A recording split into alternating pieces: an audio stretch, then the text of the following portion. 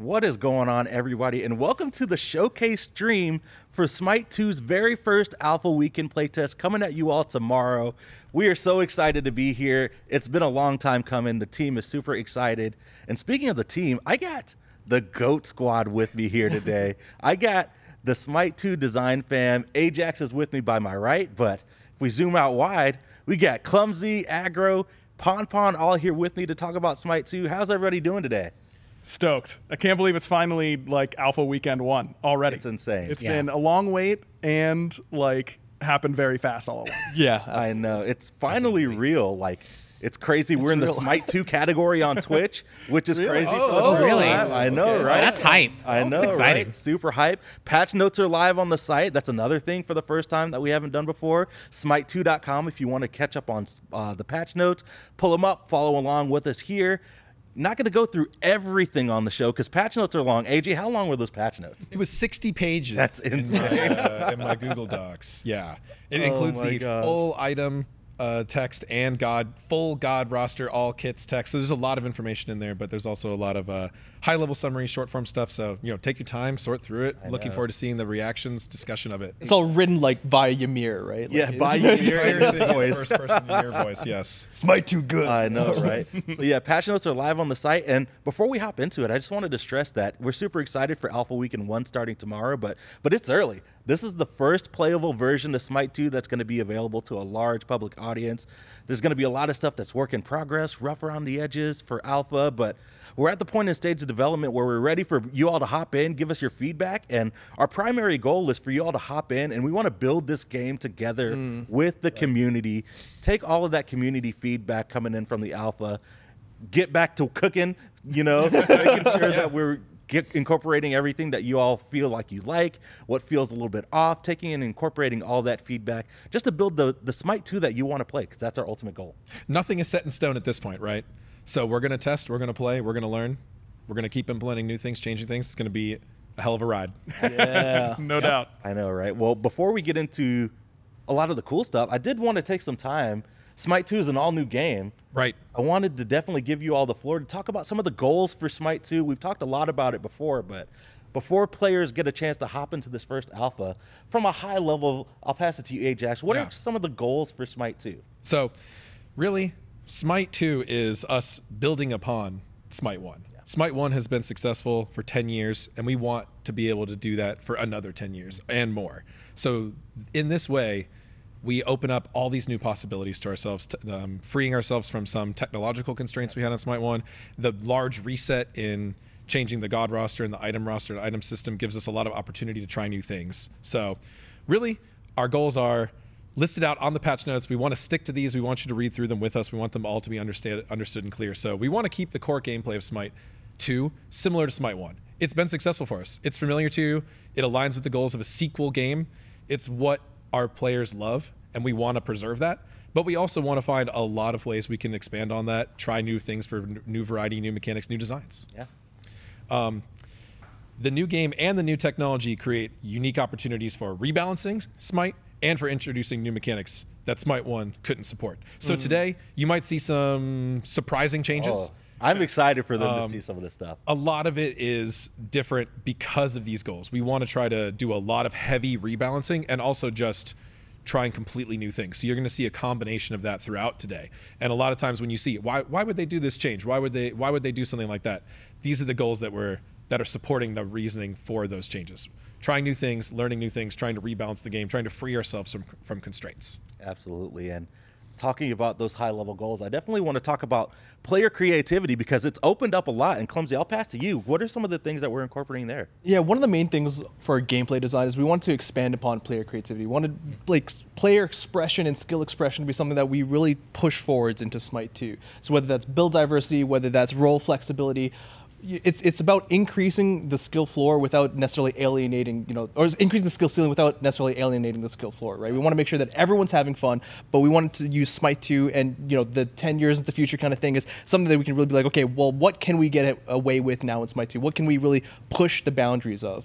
And yeah, and that's one of our main focuses. I'm stoked. And Aggro, I'm going to pass it to you because SMITE 2, It's a MOBA, right? Yep. Where's the competition at, baby? Tell me about Smite 2 and it being competitive. That's one of the things that I think all of us are really excited about, especially, you know, Clumsy and Pawn and I all come from that competitive background and, you know, been in the pro scene in Smite previously. And we think the competitive ceiling for Smite 2 is going to be even higher than it was in Smite 1. And I mean, Smite 1 competitive was obviously so incredible. Oh, yeah. We can't wait to see what the competitive teams, once we get started with that, are going to be able to do. And we are definitely keeping the competitive aspect of Smite 2 as a top priority, making sure that, you know, everything we design, we're talking about how does this impact high-level play, what are pro players going to be able to do with this, and really allowing them to be even more creative, as Clumsy was just alluding to, and just really keeping that in mind with all of our goals. Awesome. Well, speaking of being creative, one of the biggest things in Smite 2 that's different from Smite 1 is the big stat change, going from physical power and magical power to strength and intelligence. And I believe Pawn is already queued up in game, and we definitely want to talk a little bit more about that at a higher level because there's a lot going on to it. Oh, yeah. So for strength and intelligence, the big thing here is that you might be familiar with it as physical power and magical power, but we wanted to give it a different name to really showcase that this is a whole new system. So characters no longer deal with strictly magical damage or strictly physical damage. They can do a mixed variety of types. And abilities, if they use intellect, that doesn't necessarily mean they have to do magical damage. If they have strength, it doesn't necessarily mean they have to do physical damage. There's a lot of new diversity that can happen with these stats, and characters can choose to be mostly strength focused, or like some characters that we have in the game right now, like Kernanos, you can actually go much more hybrid and stacking those two together and actually changing some of the damage types based off what you're building. So this just really opens up a lot of tools for us to create really interesting kits and kit dynamics, and then also give opportunities for players to be like, ooh, I really want to play into this specific playstyle within the character kit, and you can build that stat to actually go for it. So again, kind of tying back to the theme of like that player creativity, there's just a lot of really cool opportunities here. Yeah, well, enough of us. Let's go in game and look at some of that strength and intelligence stuff. I believe you've got Kernanos pulled up here. And Yep. We're doing it. Patch notes show Smite 2 in game. Isn't that in crazy? game. Live. We'll just do the party lights real quick. Oh, yeah. Yeah, classic. DJ Pawn, let's go. Obviously, there's a lot of exciting things here to look at, but we want to highlight first and look at foremost that. is the tooltip descriptions that are to describe where these strength and intelligence values are going to come through. So even just looking at Shifter of Seasons, you can see the healing scaling on the spring season is intelligence scaling. So you can actually get bigger heals per hit by building intelligence on Kernanos. But you can see, and actually you get a lot of utility effects from Kernanos here. You can see the intelligence scaling on the, you can actually increase the physical protection reduction debuff potency by building intelligence on Kernanos. You can get that traditional strength damage on Summer, but actually Summer has a unique thing here where you can see it's actually strength or intelligence, whichever's higher. Right. That's cool. So you'll have to really take a look at these things. It's really this system gives every god so much more depth, so much more opportunity to play different roles, different styles, different builds. Essentially, almost anyone can be built as an ADC or potentially melee. I've heard the basic rumors attack of carry. Zeus ADC. What'd you Oh, have? it's yeah, good. Strength Zeus, baby. That's I'm right there. Right, some gods have really interactive kits with this, some a little less so. Some have completely different role changes potentially because of this. There's just so many exciting opportunities within this system. I was distracted by looking at those awesome looking tooltips. It looked like know, it right? Yeah, a lot lots of of work. details. We have We'll simplified, talk. advanced. I skipped ahead of it, but look at them. We're gonna They're talk gorgeous. about this more, but in most cases, we just want to talk about this and like set the stage for a lot of the stuff we're going to look at today. Yeah. In that these new systems like keep the moment-to-moment combat, what we want from Smite 1, what people are used to, a lot of core MOBA features, which we're going to get into right now as we're going to go through the conquest section of the game. Yeah, I was going to say, first, speaking and of then some systems changes on top of that. I was going to say, speaking of setting the stage, we're already here on this gorgeous conquest map. Let's just stay in game while we pass to you, AJ. Kind of like, what are some of the design goals for conquest as we kick off and Pong can start walking around? So similar to our general goals, where you're gonna see this repeated a lot, where some of these specific features also mirror the goals of the entire game. But we want to continue to look for depth in the conquest map. We want to add more impactful choices, more options and opportunity. Important to note that this is like the first playable version of Conquest. So Yes. there will be definite plans to adjust and expand on the mechanics in the map. There's going to be some new ones already, and also a lot of different ones from Smite 1. So early on, this is a like really spicy goal, honestly. But early on, we're really trying to keep the entire role system as creatively open and flexible as possible. So a lot of players in Smite 1 are very used to the design team being very prescriptive with, you should build this god as full tank and go here and do exactly this in this order, or you will not do as well. That is not the goal here. We wanted to design more of a canvas for the players to paint the meta on for us, right? Analogy. So we a tried to gumbo, if right. I would say so. And reference 10 minutes in. Sorry, go ahead. Yeah, we need at least 5 more by the end of the show, Ragro. I got you. So there are no specific starter items that tell you, you have to go here, you have to kill this, you have to do that. We want people to lean into the strength and lead into the god changes and role changes and see what things go. We found that maybe more aggressive strength-based supports are really strong in our playtesting. Sort of double jungle strats are potentially really strong in our playtesting. Doing more ranged utility supports instead of true tanks can be really good. Double ADC can be good. Yep, I think one of the fun part is like you were saying, we've opened things up for the players, and we're seeing from the friends and family testing, from play tests, like they're already doing things that we didn't expect. Like we didn't already, some of these, like whether it's Athena crit jungle, like I don't think we tried that as much internally. We saw friends and family doing this. Damn, like it's working. Burst magical Athena jungle, because like that's when you'd expect to be pretty good. But we saw the physical Athena jungle. Like, it was really good. It's like the system's working. Like this is awesome. What we want, and so this is something that, of course, is open to change. We're going to see how things work. If the general feedback wants us to be more specific and more stringent on things, we can. But you have to start this way. It's much harder to go the other way. Exactly. If you're already saying, like, you have to buy this item, you have to start here, you have to do this, or the item doesn't even work, then you don't get to test the other things. Yep. Right. So that concept I just illustrated is something we'll come back through a lot. So, yeah, Clumsy, why don't you tell us about this first cool new feature we have on the Conquest map? Could you be talking about the new stealth fields that we see all across the different places in the map? It is. I was going to say just in the lanes, but they're not just in the lanes. They're in the jungle. They're in, we took a lot of opportunities to make sure that when adding this feature, we didn't overload the map with this new thing. And so what we're seeing here, we're seeing areas where if you enter into it, you become stealth, right? It's what you'd expect, which you've seen in other games, which you've seen in our own game that we played around with in Smite 1. In different game modes and with Marti Cross and stuff. So it just, for us, it gives us more opportunities to kind of just play in with, lane dynamics, with jungle dynamics. It's something, where you can create opportunities and moments of, interest during the matches itself. But like I was saying, we played with a lot of different placements. We played with, a lot more of these, a little less of these. And right now we're just at an iteration where we feel like you're opting into this gameplay, but you're not really being stifled by it. They're just fun. Yeah, they're just fun. Right? These specifically are just like, you get all sorts of cool ambush moments. Oh yeah. You get a lot more. You get a lot less just like strafing back and forth, staring at each other. Like you have to check things. You have to use abilities or face check things or use wards. Like it just adds a lot of fun to the map. Yeah, I love the level 1 game of hide and seek. in lane. It's whoever just gets like there first. Get there first. Yep. I don't know. I don't want to check. Who's here? Should I ward here or not? Especially over here, because you see these ones and there's a mirrored side and there's stealth push on the left and the right. So you're just watching from like these right side ones, them attacking the left side ones. Like I'm not even over there. I'm over here. There's a much more specific description of all the rules around these in the patch notes. But in general, they work what you're familiar with from this type of mechanic that we've done in Smite 1. Yep. Cool. Well, we continue our map tour, and the next point is talking about lane minions, but I know we have them turned off right now, just due to the base stuff on the map. But Pond, do you want to just walk us through how kind of lane minions work? Yep, so the lane minions work as you generally expect them to. They spawn at the start of the game. They'll run down the middle lane. They're your main source of experience and farm. But there are slight differences in how they're spaced and how their damage is dealt. A little bit difference in how tanky they are.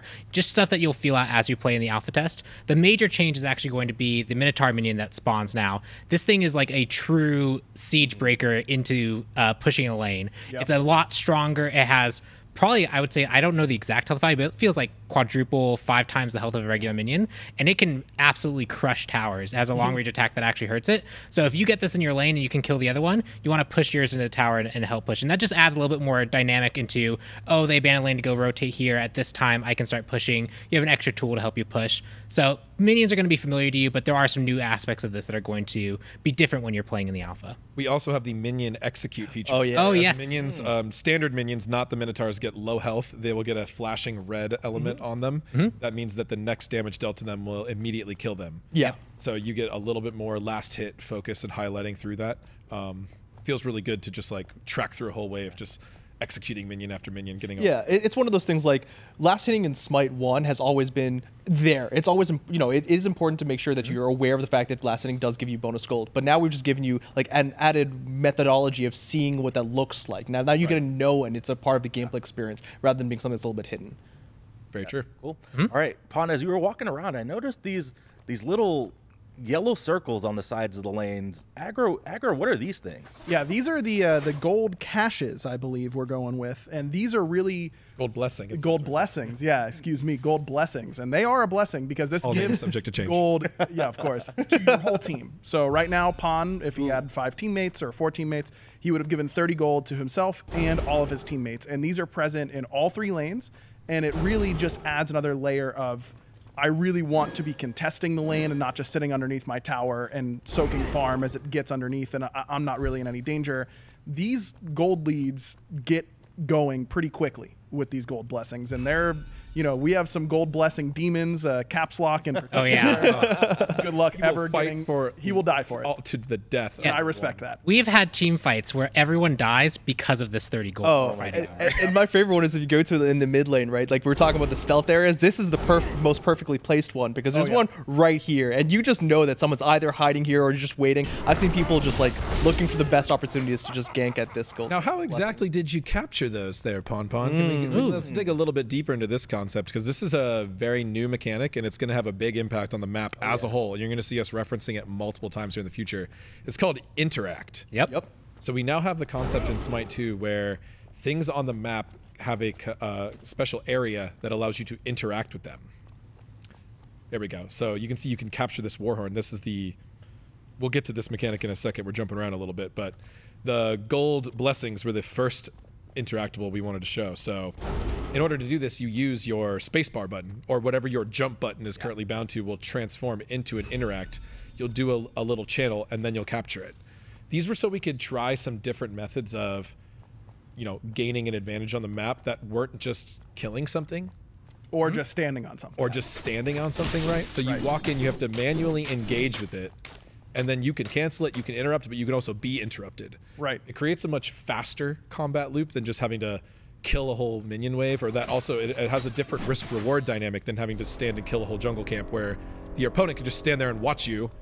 You're taking damage, you're taking all the risk, and then they can try to just pick it off. Right. In this case, they have to actually poke you off and then take that ground, and then you have the chance to counterattack. It gives a really different combat dynamic, and you're going to see us exercising this in a bunch of places across the map. Before we get too many into those, we should jump back to towers, though. Yeah. Let's talk about Pon, towers. you want to go show us and talk about tower bounties? Yeah, of course. So you can see here in mid lane, and let me turn off Tower Killer so I don't just absolutely destroy it. It has these extra 3 pips. Yeah. And so these are actually health thresholds that when you get to, they'll drop these gold bounties. So let's see if I can do this without dying. We'll God.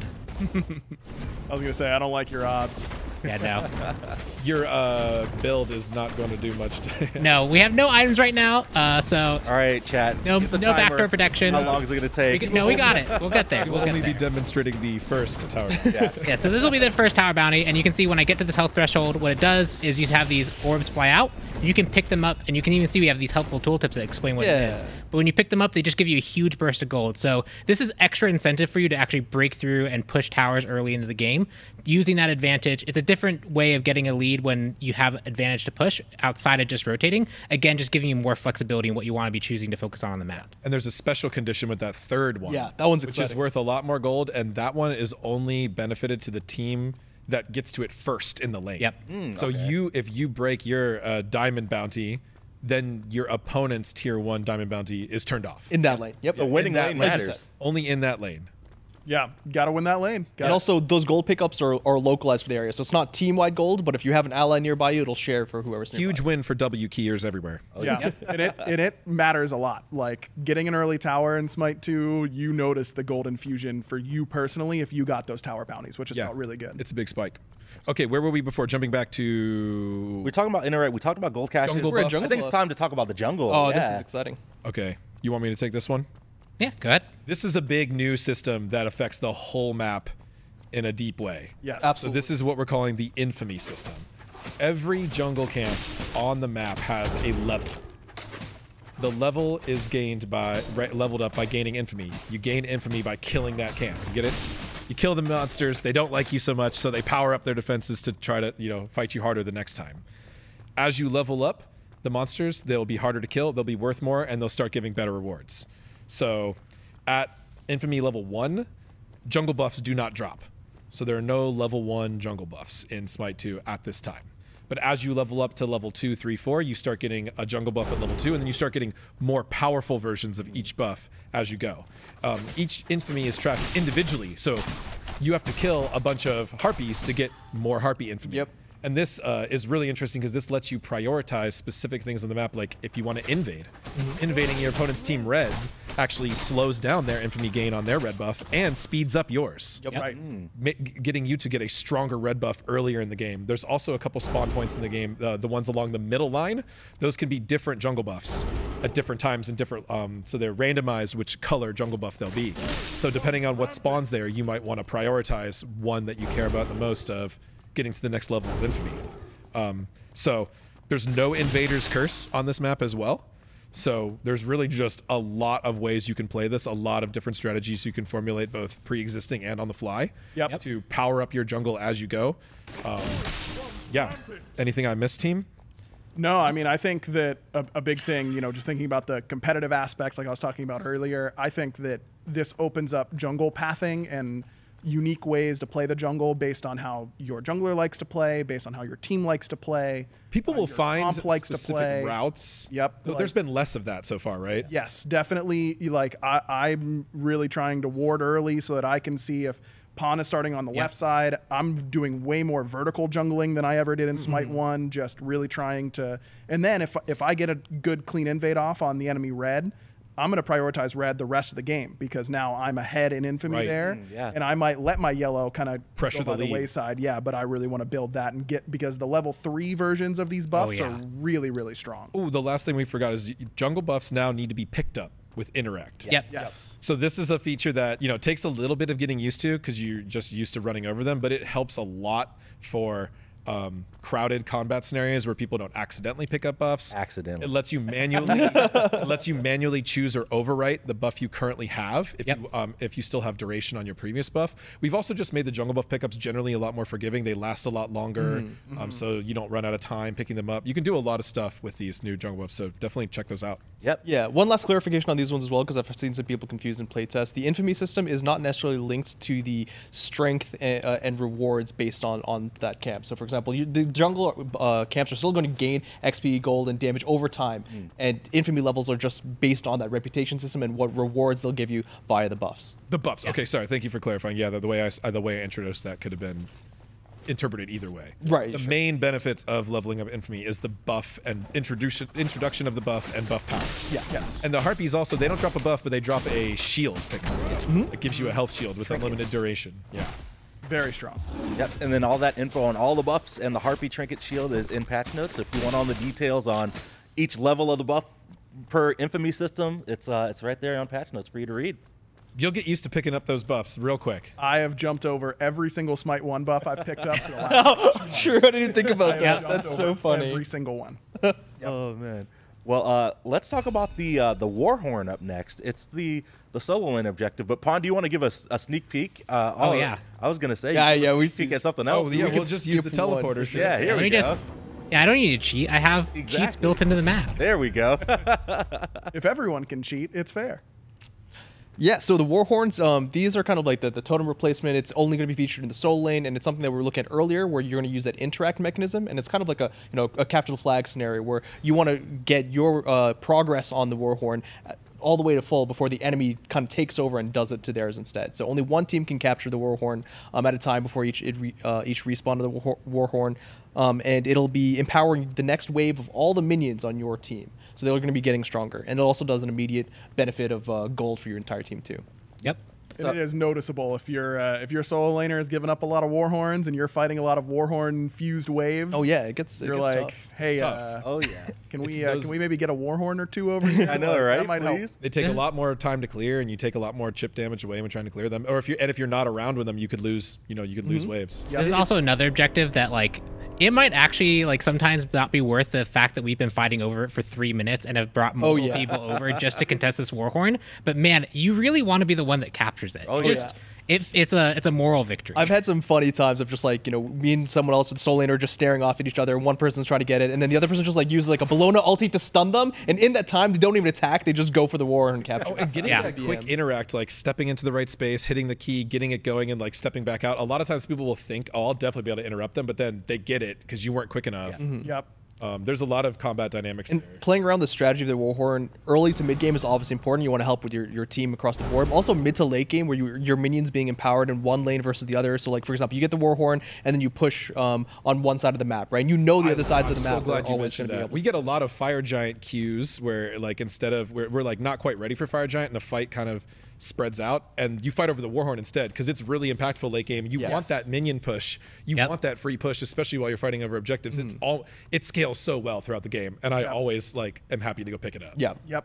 That's awesome. And yeah, one thing that I noticed Also, it that I looks wanted sick, to call out is the way you capture it is you interact with it, but you don't have to stand on the point whenever it's going. So you can interact with it, start the capture, walk away, clear wave, rotate. But if your enemy comes in and interacts with it, and they will stop your progress and start back theirs. Yeah, and it does remember progress too. So if you had it almost finished and someone comes and snipes it, and you take it back quickly, it's not like you've lost all that progress. So you're constantly making progress towards finishing it. Purely additive. Cool. Well, we're on the solo lane side of the map. Our next point is the teleporters, and we're going to talk about the Gold Fury here too. So let's talk about the teleporters that get on the right side of the map before we talk about Gold Fury.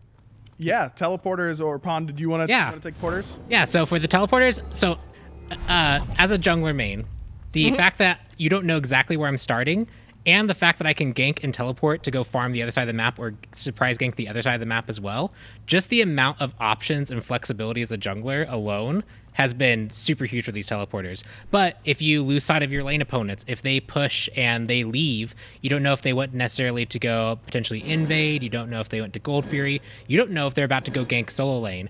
And this positioning makes it so that it's accessible just enough that it is good to do and you can make some really hype plays off of it, but it's not so accessible that it's a constant feature where you really have no idea where anyone is. You can make really good educated guesses, and that's something that's really cool about this. Obviously we've got teleporters of some mechanic now in Smite 1 and a lot of people who have talked about like, oh, why aren't they exactly the same as Smite 1, Smite 2? It's because these types of teleporters, the gameplay that we wanted is very different, right? We didn't want to we're not looking to copy and paste, even though there's like the Smite 1 serve a different function, it's their fun for their map. But for this map, we wanted to make sure you can make those sly and coy plays. You don't have to reveal people. A little more mystery. A little bit more mystery, a little bit more intrigue. And you can see we also have a cooldown here, so you can't just teleport back and forth. Yeah. So there is a little bit of a timer. It's not, you can eventually like come over here, fight, and then afterwards the timer will probably have fallen off and you can go back. But you can't just use this to constantly ping pong back and forth to confuse your opponent and make it really hard for you to get killed. And for all of these interactables on the map so far, you get interrupted via damage. So it's not like CC, like teleport and Smite 1 or anything like that. If you get hit while you're doing your channel of the interact, you will immediately stop. Right. Good point. I cannot wait to take my duo lane and gank Nika at level 2 and like level 2. It's gonna be awesome for me, not for him. Enjoy that upper hand you have on the pros. For I know, right? Yeah, very short amount of time. Yeah, exactly.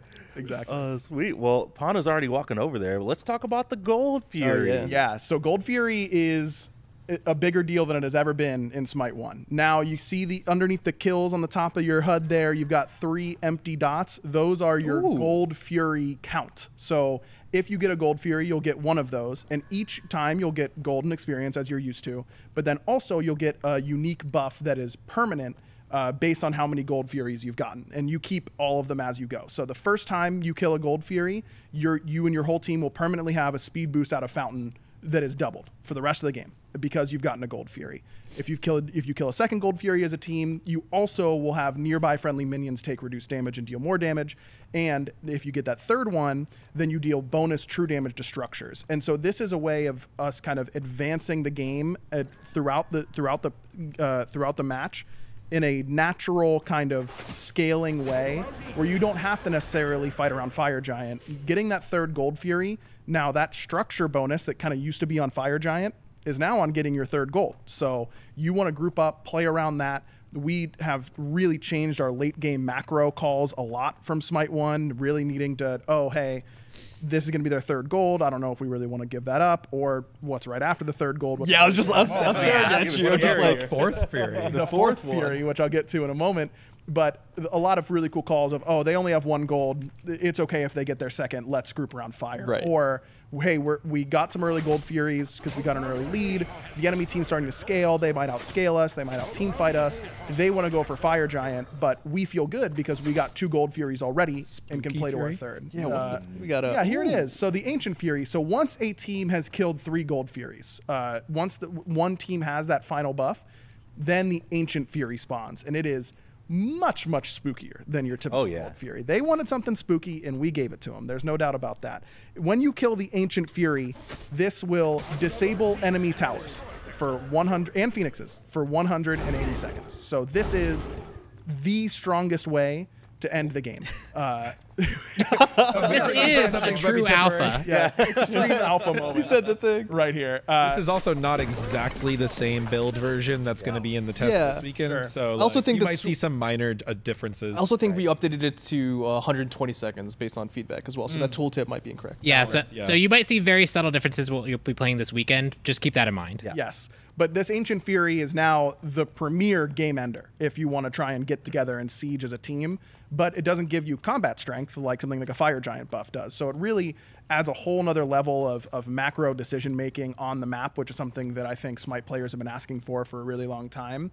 And it's been playing out really, really well, in my opinion. I think the stacking Gold Furies versus going for Fire Giant has been a really awesome decision. tough call. And like you said as well, one team could end up getting the 3 Gold Fury kills, but then the other team who might be behind, they may decide to not fight over Fire Giant, but take the Ancient Fury instead. And that might be their first Gold Fury kill, but they get an extremely powerful objective over it. Yeah, if you feel like you're stalling because Fire Giant, it's really hard to make ground potentially here, there's a whole other aspect of the game that you can go farm to make progress towards the end game, which just, again, adds different varieties for teams to play around. All right, well, let's look at our Fire Giant then while we're here, huh? Yep. Back to pit a little bit, huh? Yeah. We've got a new arena here. We've got there's a new feature hidden in the back of the arena there. There's an interactable. Another interactive. Yeah, another interactable that you can. This one, I enjoy using this one a lot. Yeah, this one opens actually allows you to temporarily change the Fire Giant. Oh, arena that's at a new sick. path, but it does a little bit of damage to you. It does. It There's costs a you little bit of a cost. 10% of your maximum health. Yeah, we wanted to utilize experiment with that a door. little bit. But yeah, the Fire Giant himself, he may look familiar, but he's gotten a lot of polish like a lot of our other characters in the game. And he's Looks got so some sick. new abilities. So he has the Magma Slam. You're going to get owned here. Knock Oh away. yeah, I'm absolutely gonna get destroyed. I need to walk out of here. Hold on, we're God real quick. There we go. You saw the Magma Slam there. That was that big warm-up circle in front of him that'll knock you away. And that will also spread out these 3 additional boulders, which will do more bonus damage. He also has the Ragnarok's Fury. Similar one that you know from Smite 1. This one's very necessary to make sure everyone who's fighting That's Fury right takes here. damage. So yeah, this will float over people who take damage, and it does more damage if it's just you. And then we have the Fire Blast, which is this really large warm-up cone area, and then it has a really long, persistent, like, burning area that That's you a don't big want area, to stand too. in. Yeah, so this causes the whole very raid mechanic-y, right? Right. It gets everybody so hectic. rotate. Yeah. Yep. It also, that field persists after the Fire Giant dies. So, like, the It most... lasts its full duration, right? Yeah. So there's been a lot of times where, like, you're doing a Fire Giant fight, you even take it, but then the cone is cutting off the players, like, who want its, like, escape path. Right. So now they're actually in a your really bad aggro spot. direction matters a lot in this version of Smite, which is a really strong skill that high-level supports and who take the Gold Fury master. It matters even more now. Yeah. And also there's some interesting spicy changes to the buff. First of all, you might notice it looks Oh, Those different. effects are so sick. He's on fire. So we wanted the he's on fire feel. We wanted this really cool visual for Fire Giant that just made you feel powerful, fit the thematic goals like we have almost in the old Smite 1 cinematic. I love it so Yeah. much. To And hell it back. stacks better than 2 belts and just a bunch of buff belts on people, Yep. Like, it's still very clear. You can tell when a team is on fire. You can tell when a player's on fire. And it also has some unique mechanics, too. So now, every time the Fire Giant dies, the strength, intelligence, protections you get from it get stronger. Yes. Yep. So you get strength, intelligence, and healing and mana regeneration the first kill. But then every kill after that, it gets protections and increasing protections, and it increases the strength amount. It does not increase the healing, I believe, because that would just be probably too OP. But like I said, anything is open to change. Hey, if it feels does, right. let us know. AJ said that like feedback. we're sure about that. Like, I think. Is that right?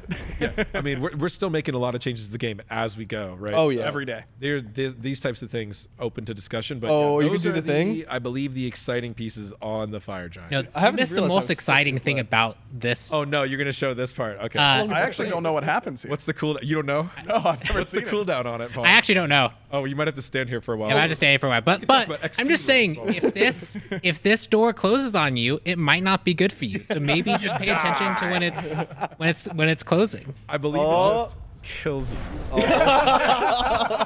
That is so awesome. I love Oh, that. man. It just executes you. That's incredible. So watch out for the doors closing on you. I hope Yeah. someone pushes someone in. I've died right? twice to that in playtests. Yes. There's a lot of stuff on this map. We didn't get into all the detail. We wanted to call it real quick. There are XP rules. Splitting works the same as in Smite 1, and there is a lowest level XP split. So you have to split with a teammate, but if you're the lowest level, you'll get 45% bonus.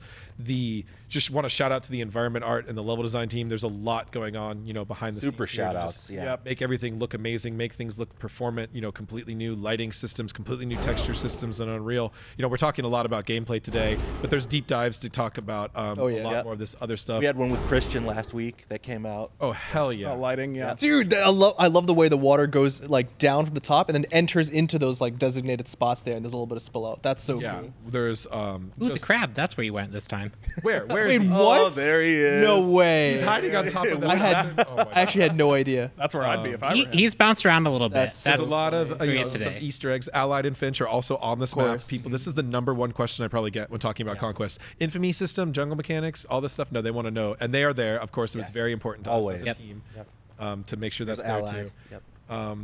Any final shout outs to the map? There's some new visual effects to highlight backdoor protections or immunity of structures or Yep, Titan. the shield. There's, Pon, can you just speed and show off chaos a little bit? Oh, yeah. that go into the danger zone. Yeah. Yeah, we're going to the danger zone. So here's what the Chaos team will see. Oh, You got a fiery portal in the background over there. Nice. With some really cool shadowing. You got the just like completely different base aesthetic. It's open on the top. You got the Titan back there. Those huge axes. Yeah, I like those like bone tusks and stuff in the back. Yeah. Those are- There's just so much cool art on that. I guarantee you there's going to be some people who hop into a match and the first thing they're going to do is miss a wave because they're looking at all this cool stuff. Oh yeah, this is so good. Well, yeah, that's Conquest, everyone. Super excited for everyone to hop in, but let's talk This is about the only game mode in Smite at the time. Yes, the Besides only our game mode practice map in our that you alpha can enter. weekend. Yes. And there will just be the one normal conquest queue, and there will be customs As available. well. Yep. Customs and normal conquest queue. Ranked is planned for later, probably around the beginning of beta. Ooh, okay. We slam those queues? Oh yeah, we're But slamming them, MMR all right. will be in effect, so you win your matches. You'll start playing against other people who win their matches. If you're Right. 5-person pub stomping, it won't be long before you're running into the other team that's 5-person pub stomping, and you're gonna see how competitive this game gets real quick. There we go. Yep. Can't wait. Excited. Well, let's start talking about gods here. We can stay in game as Pon gets gets ready. But Yeah. AJ, I'll pass to you. Talk to me about gods in Smite 2 because there are a lot of differences. Yes, so the high-level goals in Smite 2, again, kind of before we talked about flexibility, right? So we want flexible systems, but we want unique kits. Yeah. So we've adjusted a lot of the strength and int, the base stat system are adjusted to make sure that each god's unique abilities is really their special feature and what shines the most. Each god should bring something new to a team, either it be one big feature or a combination or a unique combination of smaller ones. So what we've done is made base stats and items and other systems support this. Some of the ways that we've done that is the strength and int system we've already talked about, so you can build different builds, all builds, and many characters can benefit from both builds in some way. You could even go max strength, ADC, Anubis, even though he doesn't really have much. I did it ability. once. Yeah, I've tried it I as saw well. once I've tried in it before. playtest. It was okay. Yeah, lifesteal. Oh, yeah. ADC and is not bad. True. And another big thing to mention is the base stats. We've done a very big rebalance of base stats to make all of the gods' base stats actually a lot more similar to each other. Right. So being a tank does not have such a massive default advantage as being a tank did in Smite 1. So if you want to play a support ranged intelligence support, you can do that better than ever now. Yep. Yeah. And what matters about that kit is that what your kit has, what does it bring to the table? If there's a big AoE CC on that traditional DPS kit, it might make a really meta support as well. Yep. So we wanted to make sure our god designs always allowed for that opportunity. The other big change was we always make sure that something new to explore for each Smite 2 kit. Some of these have more than others. A lot of these gods are ones that I think generally everybody loves, everybody likes, have felt really balanced a lot of our first gods. But, as we get into the future, there might be gods that need bigger reworks. There might be gods that get bigger changes. You'll even see today a couple gods getting complete ability reworks. Oh, yeah. Yep. Some other gods just getting new stuff added. But we wanted something new to explore for everyone. Things like ADC Zeus or Crit Ymir from just the system alone are amazing, but then there's also a lot of individual ability changes too. And we're going to highlight all of that in just a moment. Yeah, that's right. So as we get ready to go in game here, AJ, you hinted at it earlier, but God text. This is a feature I've wanted personally for a really long time. And I know the ambassadors, Olympians who have worked with us over the years have also wanted a really long time. So we have a completely new description system that allows for short and long modes. Yeah. So the general intent for the Alpha 1 is the short description is as short as possible. It's a very straightforward, functional, no flavor, no nonsense, tells you what the ability does. And it only gives you the relevant gameplay variables too, specifically the scaling amount. That was another thing that people always were curious about is what stat should I be buying to make this stronger? So that's all that shows up in the short. But then you can right click. So you have to press Alt That's now. right. Can we go in game and check it out? Yeah. So for PC, you'll need to press Alt to hover over your abilities to read this, as opposed to the K screen. If you press K, there's a little reminder text, I think, or we're adding that to help you remember what to do. And for consoles, you can D-pad up to navigate over these as well. You can read each ability, or you can hover over your god's face to read your passive. And every ability has that button to expand or collapse to give you more details.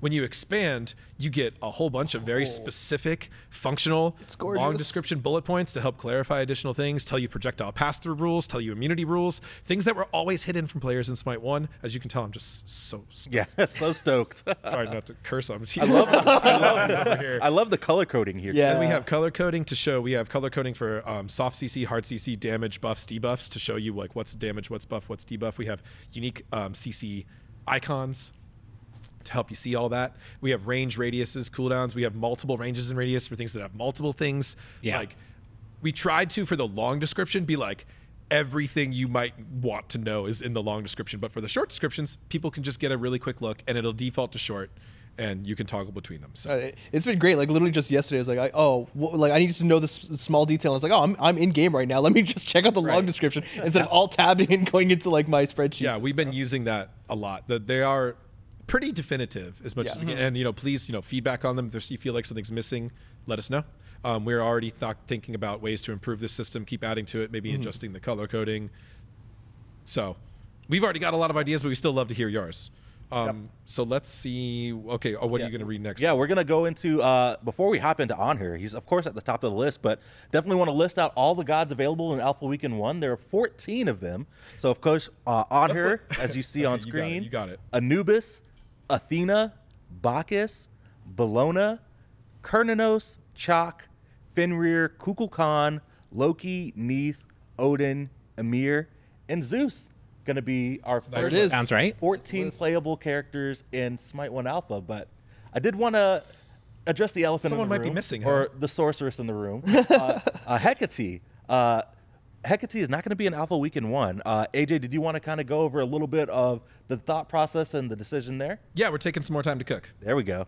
as the kids say. Let us cook, baby. We really we've been doing testing. We wanted to take that seriously. Yeah. We wanted to show people that we're serious about that, but also she did just need the time. We have had internal play testing and just the reactions to the deep dive and social comments. We saw all of it. All of it. All of it. I read it all all personally and internalized it and felt it. But we really just wanted to make sure we make a really cool character. Yeah. So we've got a lot of cool things we still wanted to do that we were running out of time. I don't want to make excuses or make complaints. We just have lots of cool stuff coming to the game. We're going to take some more time on this one to make sure it's awesome.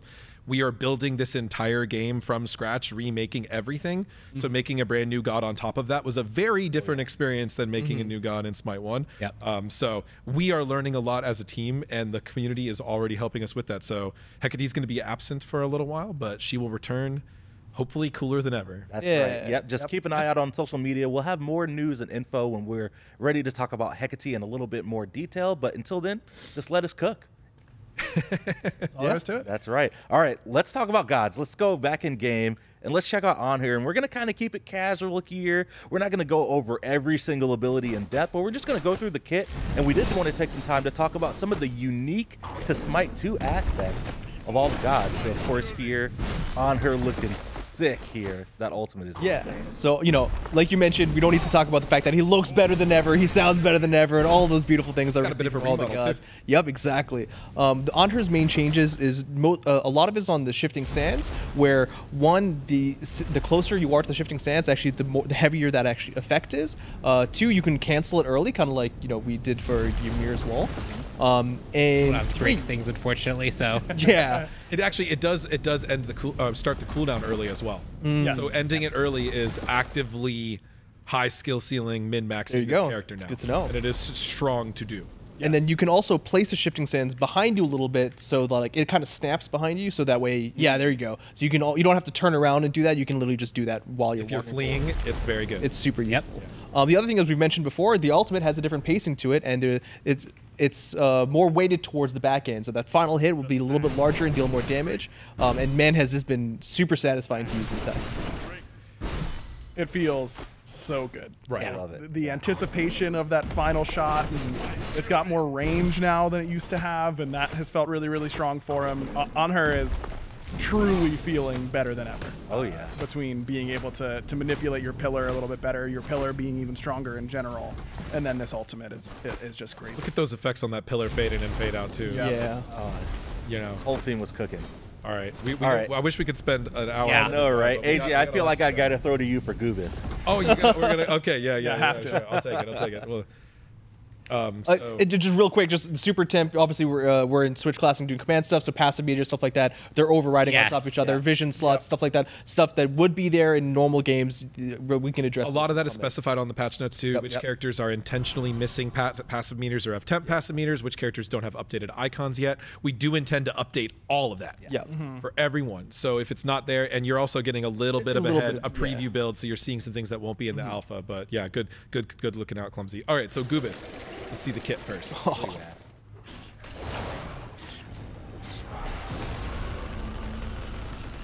I love that new ultimate animation. All right, so Yeah. the main new things for Nubis are, one, he's got a brand new passive, the scales. So his passive is a bit of a callback to a Smite 1 item. For every 10% of HP he loses, he gets additional lifesteal and protections. So he just gets harder to kill and more threatening as he gets lower. Now his Smite 1 passive just gave him a massive soup of stats, and this will be a little bit more relevant when we get into the item section, but we are doing a lot of base stat adjustments and stat availability adjustments, overall some power creep resets and some item stat bloat, and in which case that requires the gods to get a bit of that too. So like some things might look like, oh, that's a very like maybe a more specific set of stats or stats in a different number, but they are generally really powerful in the new context. Yes. Specifically lifesteal, which we'll talk about a little bit later. Him being able to get this additional bonus lifesteal for free is really strong. And him getting that extra protections makes him hard to take down even when he's max DPS build. The other big change is the ultimate. Had a similar rework to On Her, except the big change with Anubis is his is front loaded. So if you watch closely, that first hit of that burst does a significantly larger tick of damage. What is it, like a 6x ticks? We calculated it out to do as much damage as it would have done if he was just ticking the whole time the animation takes. Right. Yep. So instead, you get that first upfront burst. It makes it really important, and it makes it really valuable to just hit those wrap combos. Yep. He's got some other fun little things, like Mummify now does damage, and it scales up strength, Yep. Right. and it does physical damage. Yep. I did a build with this, you want and to I move won the builds? game.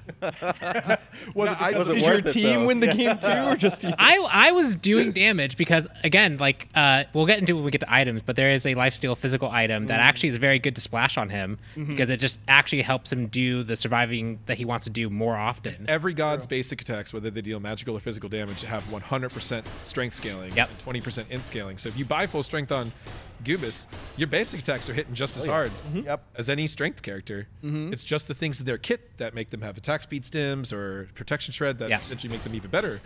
carries, but Hey, if you stun, you get like 2 free crits. it doesn't mean you can't carry Goombas. Some of these builds are memes, but we wanted to have more meme builds and more viable builds. Player creativity, I don't think you can't have more viable builds without also having more meme builds. True. Right? True. Like, those things go together. All right, let's talk about Athena now, the goddess of wisdom. Pawn's gonna get us set up here. Yep. Take it away, Pawn. This is one Oh, yeah. we're working on. Yep. So Athena, the first big thing that you're going to notice is with reach. Actually, we'll just go through the kit real quick.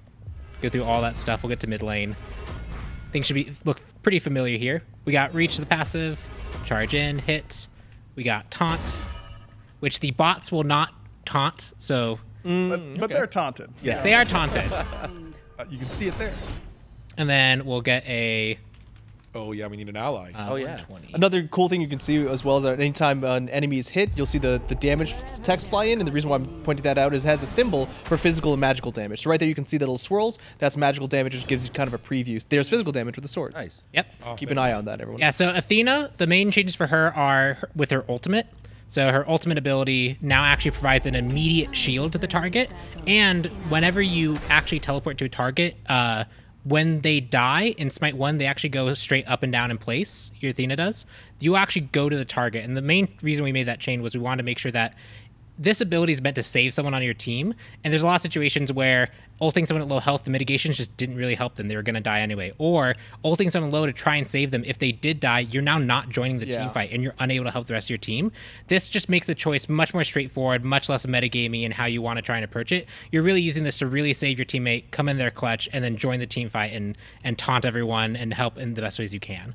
Aside from that, obviously Reach, a really, really powerful tool in regards to like a Polynomicon jungle build for Athena in Smite 1. Well, it's can crit. And it, again, all basic attacks work off strength.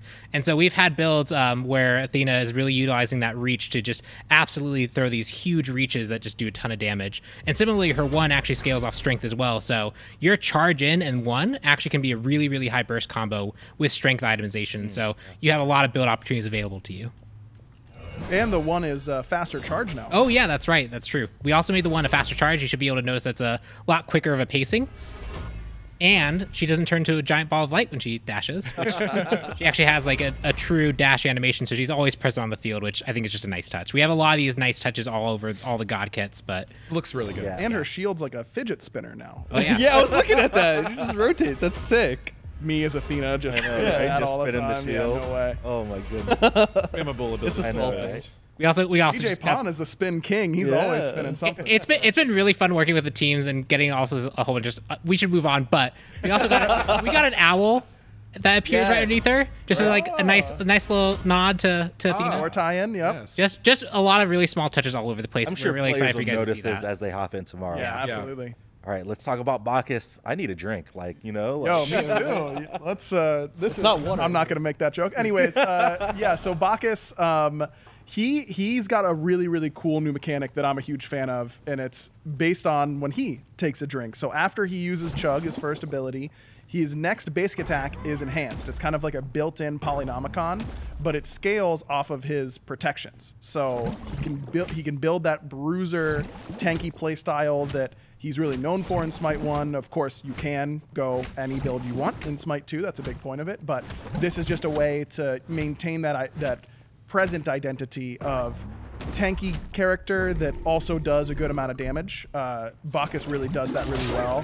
I think solo Bacchus, I know Haddix has been playing a ton of it in Smite 1 recently, but I think it's better than ever in Smite 2. He has a lot of good strength and int scaling combos. I believe belly flop scales off of strength and does physical damage. He's physically jumping on you, so it doing physical damage makes a lot of sense. And so you can really do some fun stuff with the belly flop into enhanced auto combo there that he feels really, really good.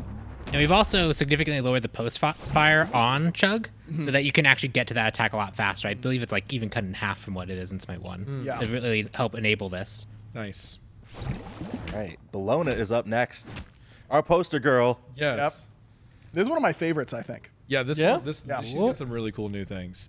A nice thing to call out while we're running back to the mid lane is that just like the base stats for characters are different now. Yes. So keep that in mind. Everyone gets base strength. Yep. Strength is what kind of dictates your base basic attack damage, even if you don't buy anything. So you do get base strength for that, and that means that strength-based abilities generally have lower base damage because they're already getting a significant amount of bonus damage scaling. They effectively never have 0 in their scaling component because every god has base strength. Sure. And right now in the current build, everyone has the same base strength.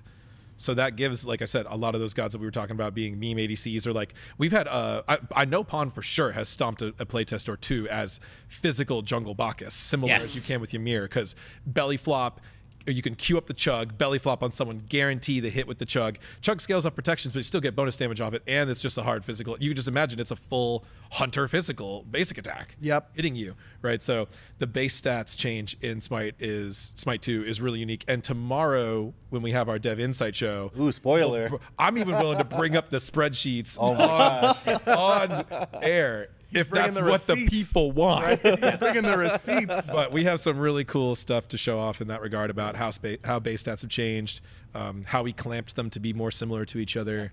Yeah. You know, that things that play into that creativity, flexibility, skill ceiling, skilling, and competitive goals we have. And another thing to note as well is that, like, obviously we're in the alpha state, as we've said it several times. There's a lot of things that are changing. There's a lot of things that are changing rapidly. Whether it's, you know, Zeus ADC, we're just calling that out. I was like, maybe Zeus ADC is stronger than Zeus magical, and maybe there's basically what I'm trying to say is there's imbalances that we are going to be ironing out over time, that we're going to be tweaking over time. There's going to be a lot of things, whether it's the items, the gods, the map, right, gold, XP. There's a lot of things that we're going to be constantly be tweaking. So if you see something that feels, sorry, are you saying that we might not have balanced the game from the very start? It might not be. All right, Aggro, I'm going to cut you off. We're ready to go back to the game. I want to see Hold on, I'm Bologna. getting Let's a go, message let's from go. production to shut up. oh yeah, Speaking of alpha, the passive meters stacking on top of each other there, that was what the reason was. So obviously not an issue that you've run into, but Funny. that was what was happening there. So Bologna, let's see the kit. oh yeah. Valone is one of those takeaway ones of like everything just looks so damn good. So the main new feature for Bologna is her passive. So she still builds it up by gaining stacks by attacking, but now she gets a specific unique stat for each weapon stance she's in. So you get the movement speed, or if you want to bring up the full tooltips because it's a lot of stats, but you get the movement speed for or sword and shield will give you protections or both protections. Hammer gives you % strength. Yes. That's So if good. you want to go full damage Bologna, and Scourge gives attack speed, and all basic attack stances still give the movement speeds for stack. Correct. The really cool tech here is that it transfers as you change stats. So you can build up your stacks, and then when you change stances, you will be now max stacks, getting the benefit of whatever your stance you're now in. So you always get the movement speed, but then you can switch between the three. So it makes being in her stance and fighting even more impactful and more important than it was in Smite 1. Right. There, you already have the, they still have their unique triggers, the cleave damage, the heal, the building up of block stacks, but you also have those additional buffs on top of it. Yeah, I think the heal on the 3 changed a little bit as well, right? It doesn't require 3 hits. Now you just get a little bit on every hit. Yep. That's true. Small adjustments like that. Yeah, a lot of balance adjustments. The reflect damage on her block stacks on her shield bash now are protection scaling damage. Right. Yep. So the tankier you build Bologna, the more damage you'll reflect, the more Thornsy you'll be. Yeah, she has that kind of identity as the anti-in-hander, where she's really, really good at stopping you doing that. And if she wants to build into that, she is very good at doing that. Yeah, I just think, her character, her character fantasy is that she's this master of all these weapons, right? And now you feel like you already have the different in-hand chain for each weapon, but now getting different stats based on which weapon you have equipped makes you really feel like you are mastering your inventory as you're it's playing very in a way thematic. that we didn't have before. Nice. All right, who's Cool. next? We saw a lot of Kernanos earlier, but can go a little bit more in depth and talk a little bit more about what's going on with Kernanos here. I want to commend you all first on not using any class names so far. That's very impressive, team. Oh, yeah. We didn't even talk about Yeah, I that, haven't did we? even. We put this on the patch notes, but we were going to mix it into the God segment here, but there are Right. no classes. No class labels. I don't in see class. Smite 2. we didn't want again, as we said, we we didn't want to specifically box characters into specific roles.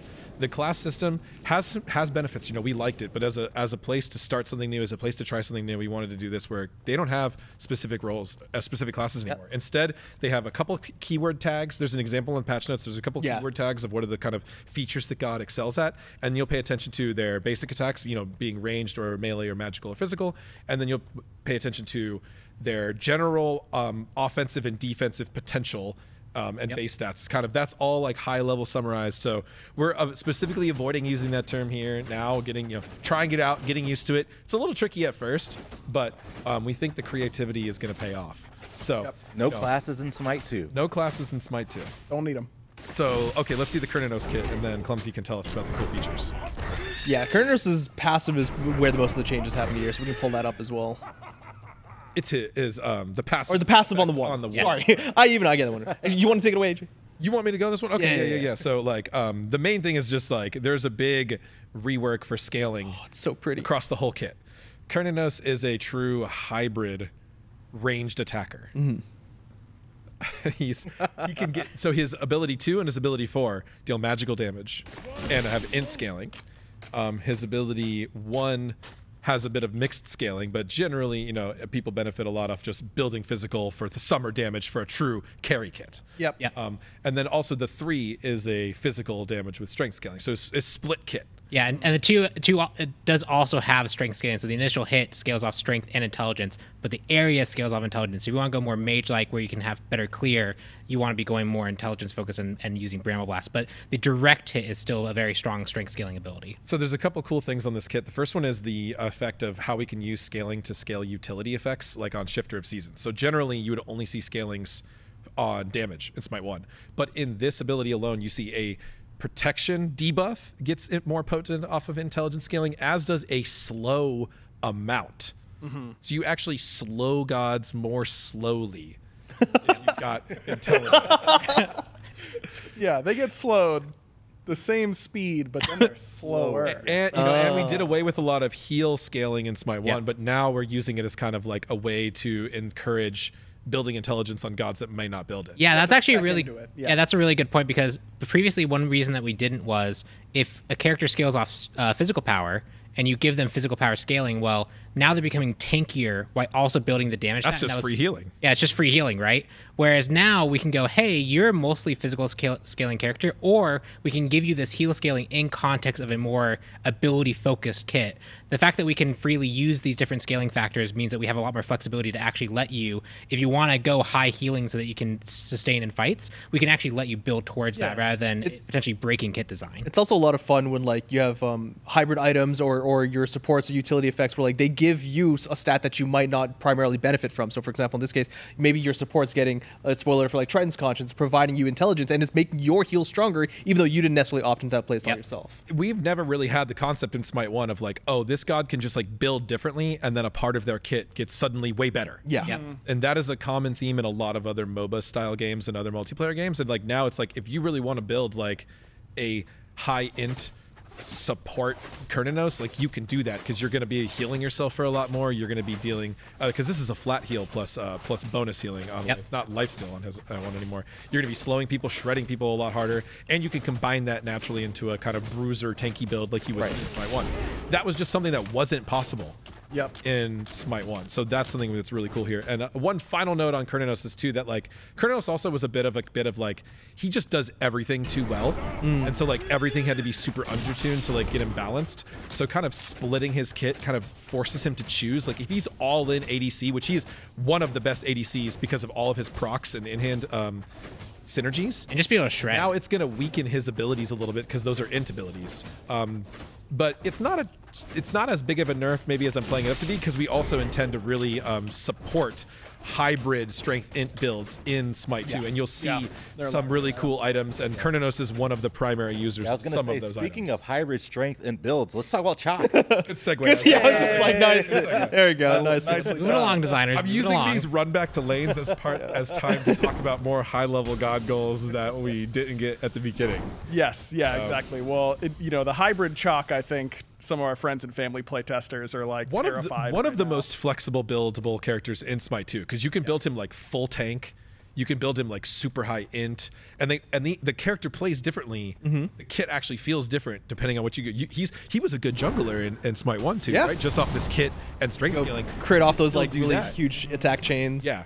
So he has a really cool flexibility. Yeah, Chuck's main change is something that we've wanted to approach in Smite 1 in so many different ways, but now we've got the opportunity in Smite 2, which is throwing that axe. Well, you can press that ability again to actually recall it early, so it's no longer going to have any issues with your torrent. If you want to use a 1-2 combo, you can still do that. But now, if you don't want to actually teleport, you're using your 2 while your axe is deployed. Well, you just call that axe first, and then you can do your 2 in place. Feels a lot better. So you can throw it out here. You're fighting this dude. You cancel it. You can now freely spin. I've used this feature every time I play him. It's also just like makes like juking the opponent so much better, right? It's like, oh, if you want to throw it over here, well, it's the mind games. Like I may go there, I may not. Now I actually have that choice. Skill ceiling component, quality of life component. Quality of life. Yep. There's a little bit of change on his passive as well, where now he gets just a tiny bit of heal as well when he procs that cooldown reduction. Yep. And Rain Dance. And hybrid scaling. So. Yeah, so going back on that, he has a lot more int scaling on his utility. So it's kind of like we saw in Cernos, you have some int scaling here for his heals. It's and the torrent protection. The torrent protections one. That one's really interesting too. So there's going to be not just damage and these healing effects that we've seen maybe in Smite 1 scale, but now there's utility effects that are going to be changing based on your scaling as well. So we really want to play around with that. We really want to play around with we're trying strength and intelligence. Maybe we'll play off of different types of scalings in the future too. All right, let's talk about Fenrir up next. And Pon, I'll throw to you. Oh, did you? I got to no. While we're running, I'm just going to say stuff.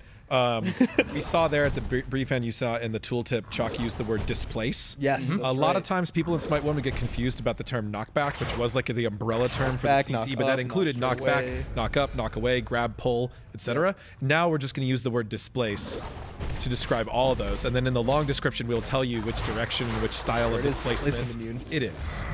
Yep. So yeah, this kit.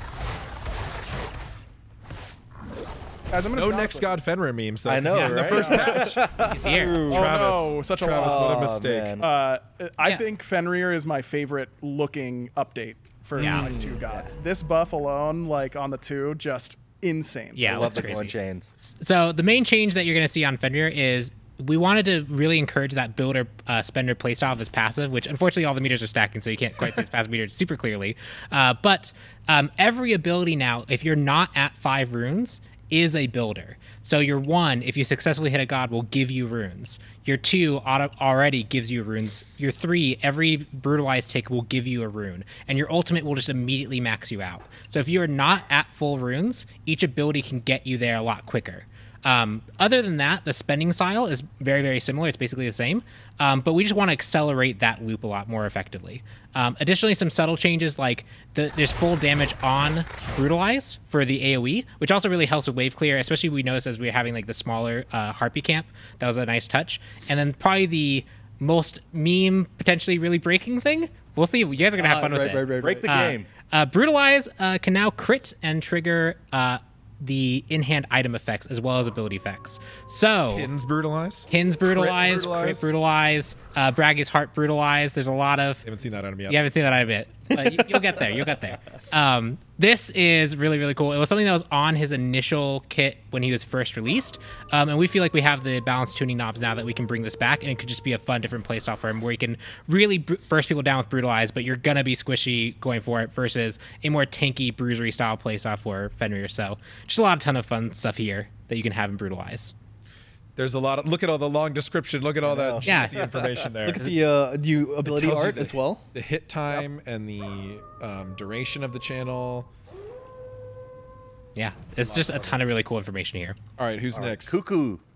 Yeah, the danger noodle. Yes, always one of the mid lane favorites. Kukulkan, very straightforward kit, wants to just hit his line skill shots and deny some area with Whirlwind. That playstyle is still there. The only big differences for him in Smite 2, now his passive only counts item mana, so you have to be a little bit more intentional in order to get the most out of this very, very strong but easy to use passive. And something really, really cool is now, well, first of all, the effects, of course. Oh, yeah. Yeah, we did kind of a whole kind of color thematic shift with Kukulkan to make him feel like he had a more unique identity. With Smite 1, it was actually kind of like intended to be like realistic wind, which was just kind of like gray or almost even invisible in a lot of places. Yep. And a lot of like strobing effects that were a little hard on the eyes. So there was a big kind of color theme change here. Yeah, speaking of little change there, you see the AO2 normally blue, but when he steps inside his whirlwind, it turns red. And that's because if you use your 2 while inside your own tornado, instead of getting your movement speed buff that, you know, cleanses, slows, all that kind of stuff, now we're missing us with all the survivability crap. It's just it's a dash that does damage and slows. It doesn't have the movement speed afterwards, so it's a much more aggressive option. But it allows you to really try and do that burst combo for Cuckoo really, really well. It really catches people off guard, and just having something conditional that is, you know, a little bit more narrow, I think is a really, really cool way for experienced Kukulkan players to flex their knowledge and their ability to get the most out of a kit. So I'm excited for us to do more abilities like this that are more niche, more conditional, but powerful when you get the right opportunity to use it. This one was just also fun, and it's one of those stories where it's like, hey, you know, we wanted to do more interesting things for these gods, and then we was like, oh, you know, Kukulkan, we can do stuff for the passive, and then like AJ and Pond one day was like, let's just do this, and I was just like listening to their conversation while working things on the side. I'm like, we're doing what? And then, like a week later, it's in the game, and I'm like, oh, sick, this is awesome. Faster than that with all of our cool it was like the new, next day tools or something. thanks to the Unreal Engine Just like- 5. I know, right? Based on testing, based on like the new things that we can do, just like we just got it in, which is awesome. That's awesome. All right, Loki is up next. To much joy or God, dismay, everybody loves to hate. depending on who you are. Yeah. So, like, people might notice that he is maybe the only god that's. We have Fenrir too. So, like, there's a little. Those are the 2 probably default junglers. But I do want to just call it out to encourage people to try jungling on some of those other gods. Ymir can do it. Kronos can do it. Athena can do it. So, like. It doesn't have to be Loki mirrors every game, but I know a lot of people are. I mean, Loki is just super popular and super fun, so we're probably going to see a lot of it. So, are you going to demo the kit on the jungle here for us, Pon Pon? Well, I want to try you to setting get up the, him to fire, but I don't know if I can do that in this environment. So you might not be able to see. Bots shoot should work. Not in the environment we're specifically in. Okay, that's fair. So there's one new feature of Loki that we might not be able to demo today, but let's just demo the kit.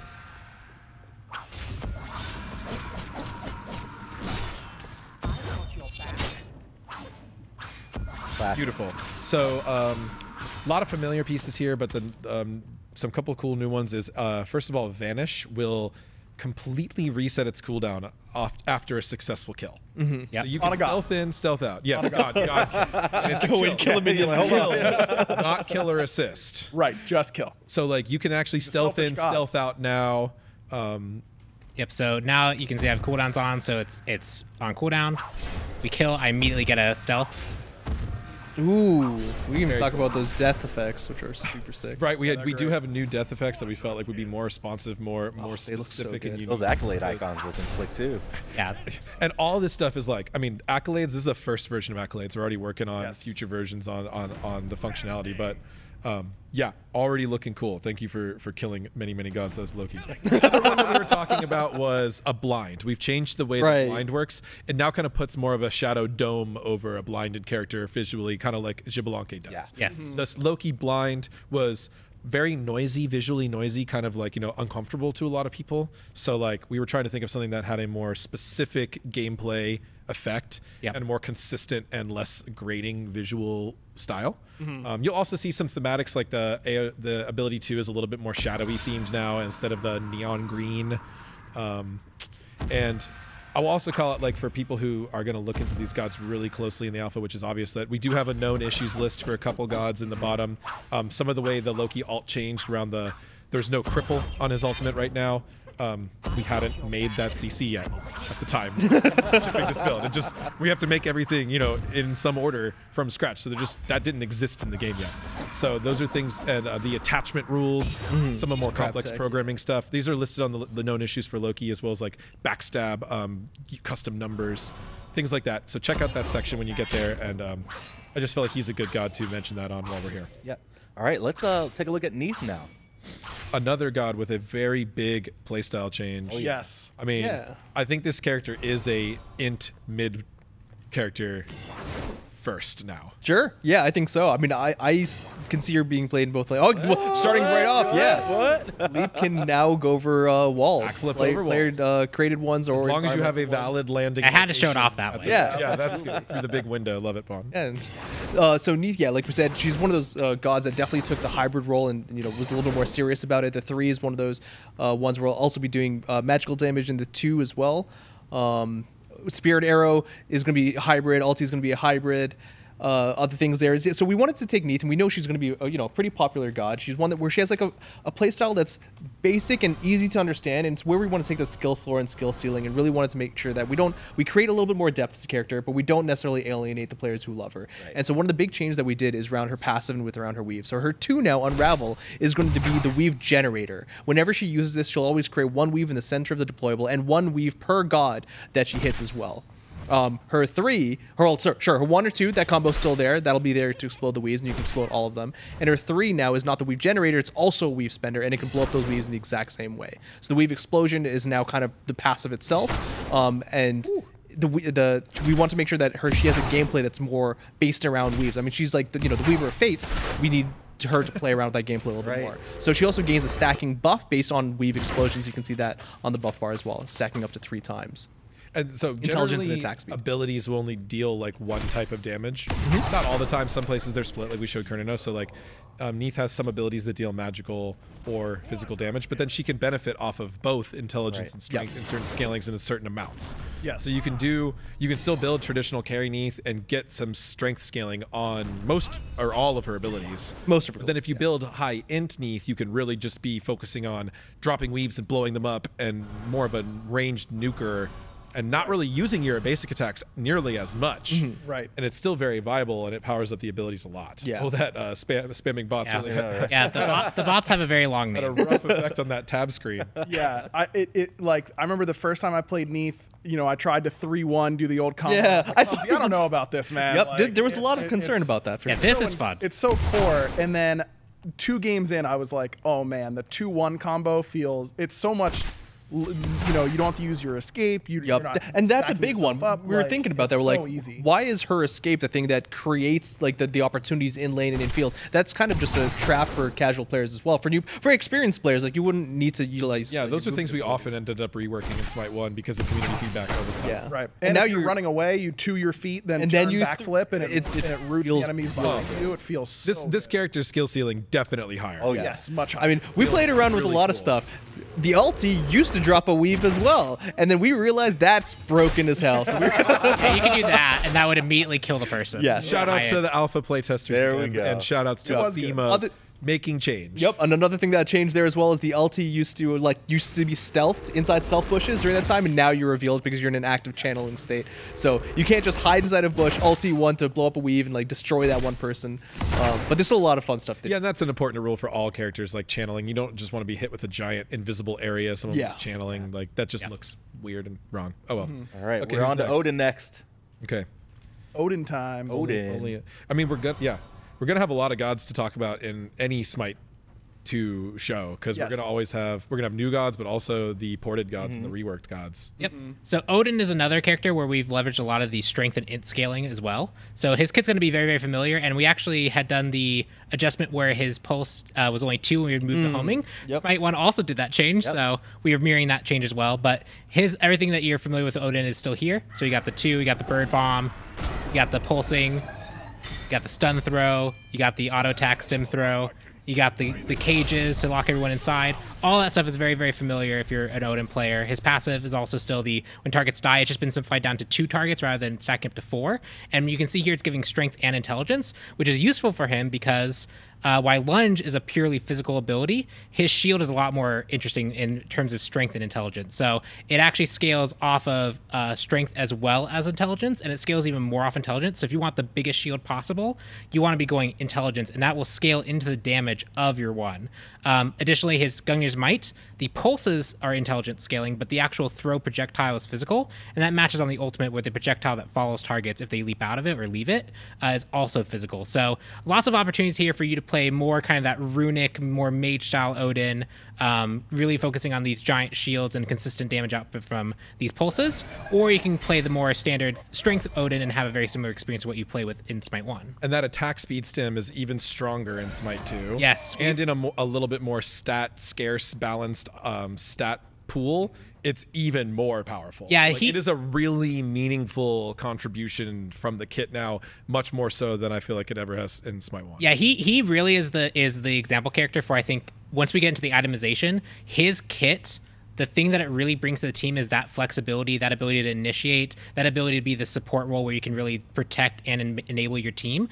And a lot of the items that he can build just work so well with his kit. So he has a lot of additional ways of playing in here, even if his kit feels very similar. So it's really exciting to see what Odin's going to be able to do with the tools that he has. And one thing to look out for as well, huh? You know what time it is? Oh yeah, Ymir is here. here. let's go right into it. You have one more thing to say for Odin? Yeah, while it wasn't Ymir necessarily runs for out? Odin. I was just saying nothing to be careful or to have a look out for when we're looking at these gods as well. It wasn't just the like items and scalings, but some of their cooldowns changed quite intentionally too. We wanted to do a pass to make sure that things didn't feel exactly the same as in Smite 1. So you might see some gods that have like a very specifically reduced cooldown or increased cooldown. Yep. So here you see the famous Ymir rocket jump. Yeah. Clumsy, you had that line in the keynote, right? You know, Yeah, right. Yeah. Yeah, Ymir just feels like a whole new god, really. I mean, doing the exact same things, but in a Oh, way the that two now. show Yeah, you them can much move. better. Strafe while you Oh my two. God. Strafe while you two. Yeah, Look he at can it. now move. Look at it. While he's twoing, Nice. and this feels unbelievable. Like being able to adjust this aim again. Yeah, running away. You start it, you turn around, lay it down behind you. It feels awesome. And Ymir, I mean, for our old alpha and beta players of Smite 1, a lot of them miss that face punch Ymir, the crit Ymir, because it scales off of frostbite, which increases damage to you, all that kind of stuff. It's back. It's so good. Clumsy literally almost like killed me in 2 seconds. I love playing Ymir jungle. It's Yeah, so much just fun. The full wall strength. also applies frostbite. The wall apply on the Not get knockback applies displaced frostbite. by it. Yep. Yep. Yeah, just so many. You want to talk about a god who can Behind make you. plays now? yeah. Ymir is like, he's always been a playmaker god. He is now the playmaker god, in my opinion. You can just do so many things with this kit. You can build him so many different ways. You know, our like Rainian, famous Smite 1 Ymir main, like he's gonna be able to do a million different things, I'm sure. It's just, you can play 10 Ymir games in a row, build 10 different ways, do 10 different things for your team. It's awesome. The legend of face punch Ymir. legend. Yep, Only a it's myth back. to most Smite players. I know, Has right? finally returned. It's back. And I'm sorry, Agar, you did a lot of talking for Ymir, but I feel like I have to throw it to you Oh, yeah. for Zeus. Yeah. Agar was like, bring it in. Let's Bring go. it back. Yes. Okay. So, those who have followed, my podcast, the Backliners podcast, all that kind of stuff, they will know that I have Plugs been on the official I know, right? We're doing a show tonight to talk about all dare this. you. You know how it's gonna be. I have been a notorious Zeus shield hater. In my mind, this is the risk-reward character, where if you make a mistake and I hit my chain lightning among two gods that are bounced, together, I'm going to be able to do insane things. If I miss, oops, I died. Sorry, team, I'm not that useful. That's the whole draw to this character to me, always has been. And this is one of the things that I'm most excited about for people to get to play with is Zeus's new identity, because I think he really does feel so different in a really refreshing and fun way. So AO1, still chain lightning. The 2, no shield. Instead, it's this stim where lightning comes down, hits everyone around him, applies a charge, and then he gets movement speed and a bunch of attack speed. And we've been talking a lot about ADC Zeus, Strength Zeus. It's because of this ability that it enables. It's really an in-hand stim that allows his kit to feel more in-handy and tie in with that passive that he's always had.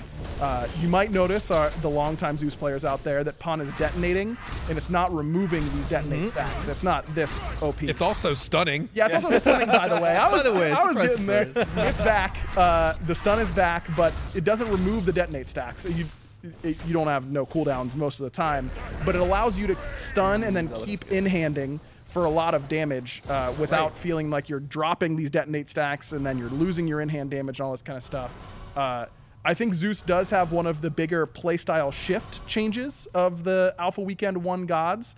Play him in dual lane. Play him in the jungle. I think Jungle Zeus feels really good, and Dual Lane Zeus, he definitely losing the 2 in Smite that he has in Smite 1 does hurt his wave clear a lot, but it enhances his PvP capabilities. You know, it's a minus in PvE, plus in PvP, and I think that really makes you think about this character in a whole new way. Like I said, Zeus jungle I think is fantastic. Zeus ADC feels Strength great. Zeus. Strength Zeus. I think you, Zeus. I think you have even more flexibility than that. I think you could play support Zeus, and you could build CDR and tanky, so you could just be in the middle of the team, constantly applying charges, and with low Stunning CDR, people. stunning people, Oh my stunning God. people.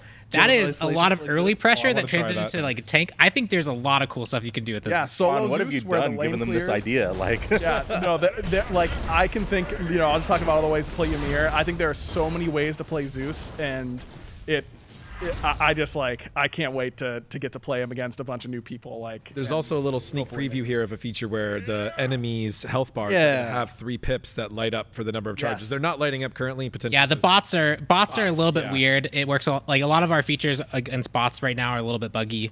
They work a lot better against players. I'm not sure if this feature for Zeus's charges is actually in Alpha 1 or not, but you'll be able to see that if you have charges, and you can even see that as long as you have vision of the characters. You can see it over walls. Yep. Because previously you have to see the little orbs. Yep. Now, as long as you can see their nameplate, you can see that UI element that shows you if they have charges. yeah. Yep. Yes, it It feels is really good. sick. So much more clarity for him. It makes a huge difference for sure.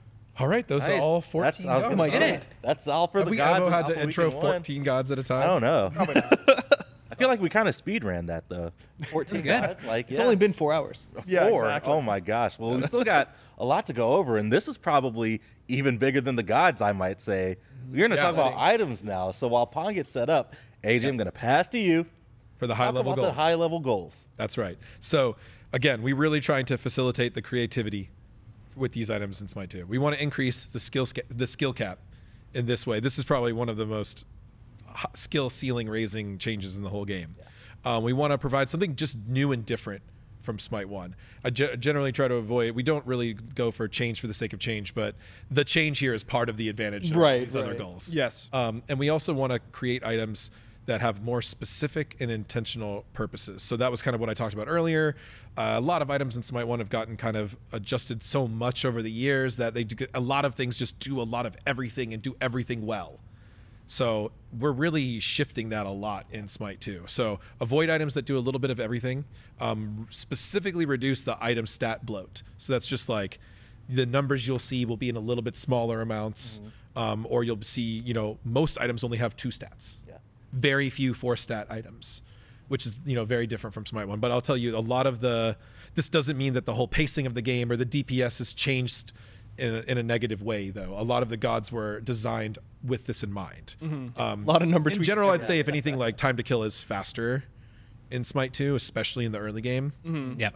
In the late game, it's similar, but it's more variant because the way the gods are designed with have the more flat base stats and the way the items are designed in this way, you can really hyper index into being hyper tanky and doing less damage, or you can, or vice versa, or anywhere in between. So you get a lot more variance. So that's where we get the strong trade-offs in build choice. Like if you really max out your protections, you ain't just capping prots for free anymore, right? You have to really specifically seek out the highest prots items. You have to think about more, is my opponent's doing more physical or magical damage, and which one should I over-index on, and build into those, because those trade-offs matter a lot more in the new game. And we wanted to make sure that the passive and active effects are impactful and meaningful. So again, you know, we're just getting started. Yeah, that's the big thing. There's a lot of room for this system to grow, but it's also significantly changed already. So we're going to go back into game. We're going to look at a few more things, and we'll walk you through all these, you know, this big system change here. Yeah. We wanted to walk people through how to get to this practice mode that I'm going to be playing in. So if you guys want to hop to my screen, even though I'm not on a map, you can definitely hop over We'll here. show the in-game UI. Yeah.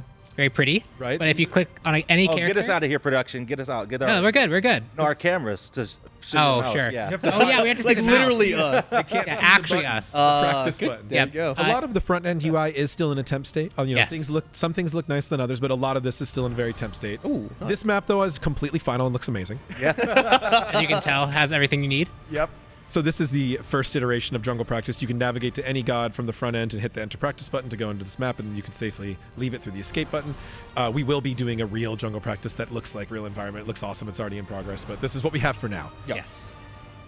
Other thing to note, that something that we didn't see here, if you go into the normal Conquest game mode, you will actually be prompted at the beginning of the game to see an auto buy fly in. So you'll see a couple of different Everybody options. will be Everyone presented will see with the auto buy option. Yes. And one of them will, well, there's a couple different options. We've worked on those ourselves, but you can also just hit the manual if you don't want to opt into the auto buy. That'll be fine. You can go and But there's multiple options to choose from is the big change There's here from Smite Yes. 1. There's a couple lot of different them archetypes. Heavily curated. You know, I went through and made a face punch Ymir auto buy. And there's, you know, if you want to focus on active items as a guardian, or just more like passive stats and just help my team without having to worry about using a bunch of active items. There are a lot of really good options for you. You know, we talked about Neath having a lot of different play styles. There's an auto build option for Int Neath, ADC Neath. You know, there's a bunch of different options there. The big thing to note, and this is just for the alpha weekend and, you know, until we get it fixed, if you buy or sell anything, including potions, that will cancel your auto buy. That is not the ultimate The rest intent of this game. for the rest of that game, right? So, you know, just be on the lookout for that. If you set auto buy, it's truly hands off. Yep. If you got a mana potion that you didn't want, just use it. Do not sell it, because you will be sad. Nice. Right. All right. Well, let's talk about beads and wards first before we start going into detail about the actual item shop and building. So these are not really items anymore, right? We've done away with the relic system, and we have a very new item system, but we also kind of just have two default buttons that everybody gets, and they are beads and ward. So you can everyone gets purification, can cleanse themselves CC immunity. Everyone gets ward. These run off cooldowns, and the active item system, which we'll talk about more as we go, kind of replaced the relic system in a lot of ways. So if you want more effects that worked like relics, you can now build tier 3 items that will have that on them. But there's a few things like CC immunity that are just extremely important to Smite. Specifically, we felt like CC immunity was the single most important one, much more important than something like Aegis or any of the other relics. So we wanted every god to have CC immunity from level 1 out the gate, ready to go.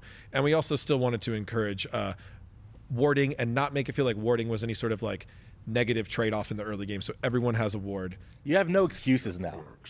Ward. Yeah. Isaiah, bro, they had Vision Shard, didn't use it. You know what I mean? Like, seriously. we can't help them, you know? So ward does have a method to be upgraded to a sentry ward in the shop.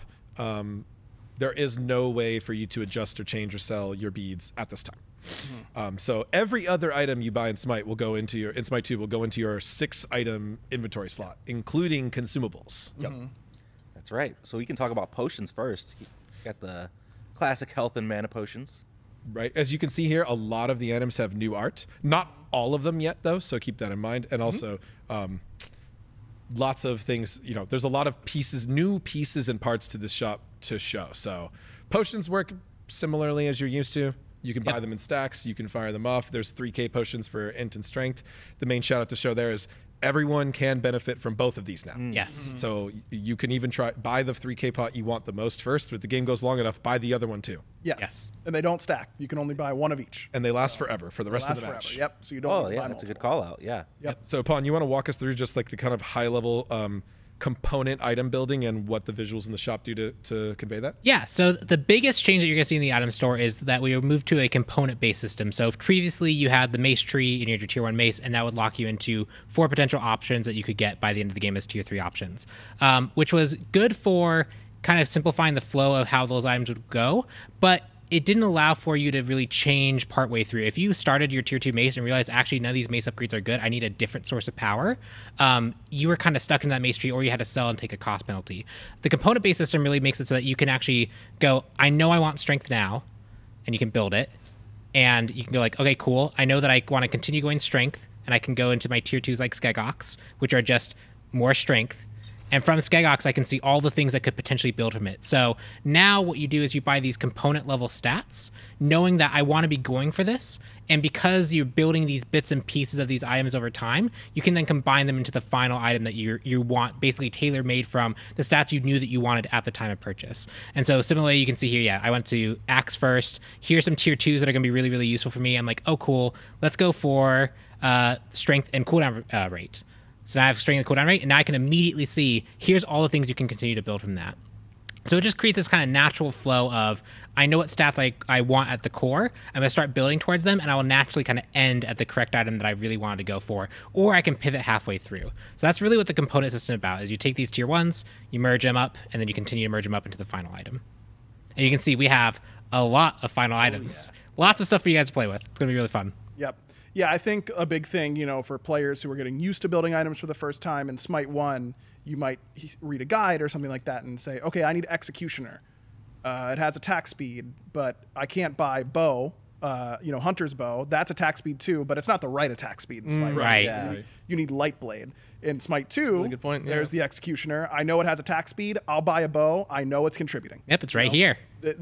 Any stats that you're buying that you ultimately you're going to have with the tier 3 are going to have components that build into that. You know, you're not getting cooldown rate out of nowhere. You're not getting you know, penetration out of nowhere. It's coming from these individual components. So like Pon said, you can just kind of I know I need a little bit of this, a little bit of this. What are my options if I want strength and lifesteal? Oh, I build these two, I see what they combine into, and I know every possible combination from there. So it seems daunting, I know, but I think ultimately it will make the process a lot smoother for players. A lot more intuitive too. Yes.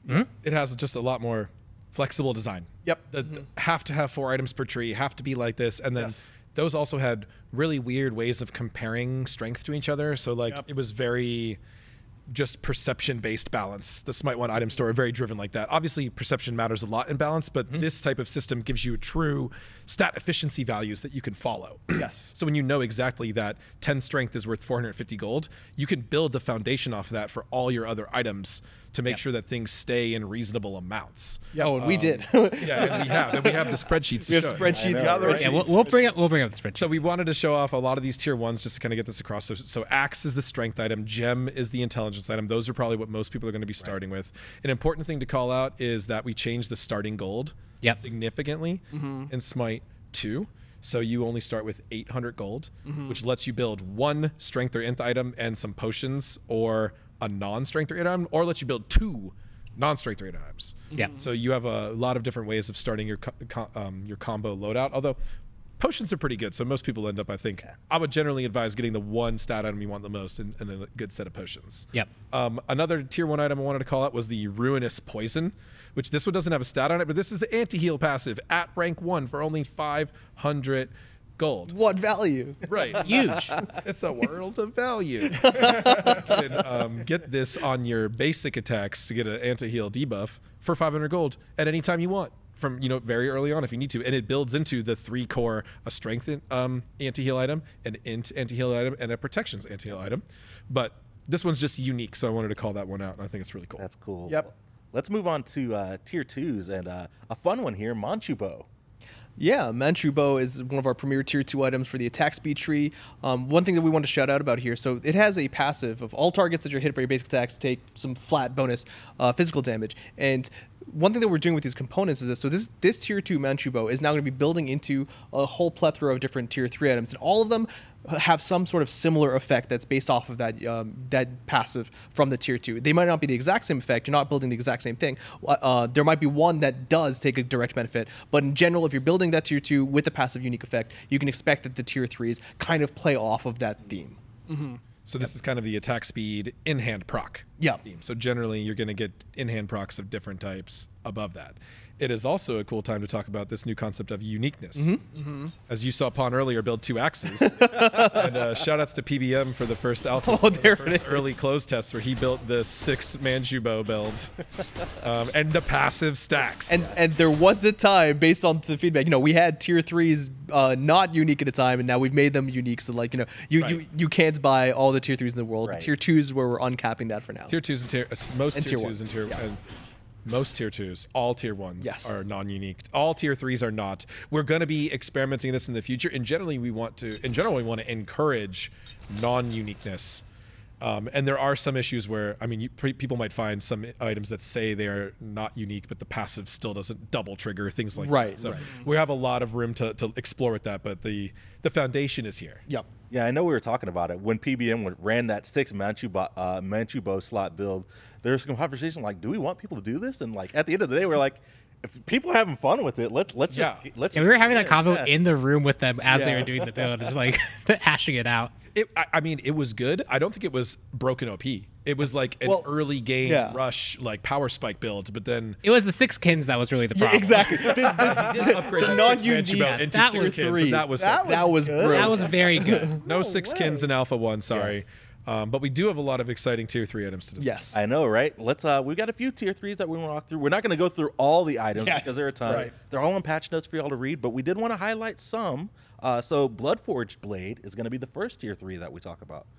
Yeah, getting some survivability for these strength characters. You know, your junglers might like this. Your in-hand based characters might like this. It's Your just- Zeus jungle, Zeus jungle, attack, physical damage definitely- builds. Yeah, almost always featured a Bloodforged Blade, and it's just a scaling shield based on your strength. Strength scaling. So you don't just get to splash it for free. You know, you actually have to invest in strength in order to make the shield even better. But it's also an active item, Right. so no Aegis as we've covered. This is the new Aegis. This is your physical Aegis right now. This is your best option to survive burst the vast majority of the time. Is going to be something like Bloodforged Blade, and it's you'll be building it a lot if you're building strength in hand characters for sure. This is also a lifesteal item, and lifesteal has some significant rules changes in Smite 2. Lifesteal is now there's just one stat lifesteal. There's no magical or physical. There's no ability or basic attack. It's all lifesteal. So you buy lifesteal on Anubis, he gets lifesteal on his basic attacks and his abilities. There's no AoE reduction anymore, but there is God versus minion reduction. So you get less healing off of minions. So jungle camps, jungle bosses, mid lane minions, you'll get the full calculated lifesteal percentage amount for God versus God combat. Yep. All right, next up, one of my favorite items in Smite 1, making its way to Smite 2, Chronos Pendant. Clumsy, you want to talk about Chronos? Yeah, Chronos Pendant's kind of, we wanted to make sure some items are familiar items. It is some of our favorites here. Chronos Pendant is the premier intelligence-based CDR option. If you want CDR on any sort of character, but you're intelligence and you want to kind of play on that a little bit more, you pick up a Chronos Pendant. It does a very similar effect. It's got your high amount of CDR. It reduces your active ability cooldowns by 1 every 10 seconds.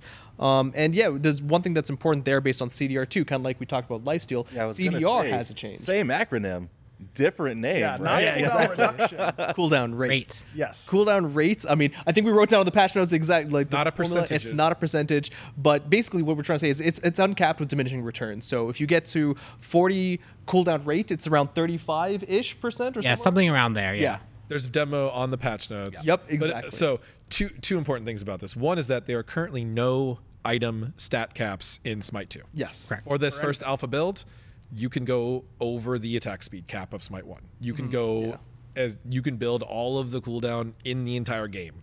The difference is that cooldown now has a diminishing effect as you buy more cooldown, and the number it works off of the protections formula. There's some examples and numbers in the patch notes.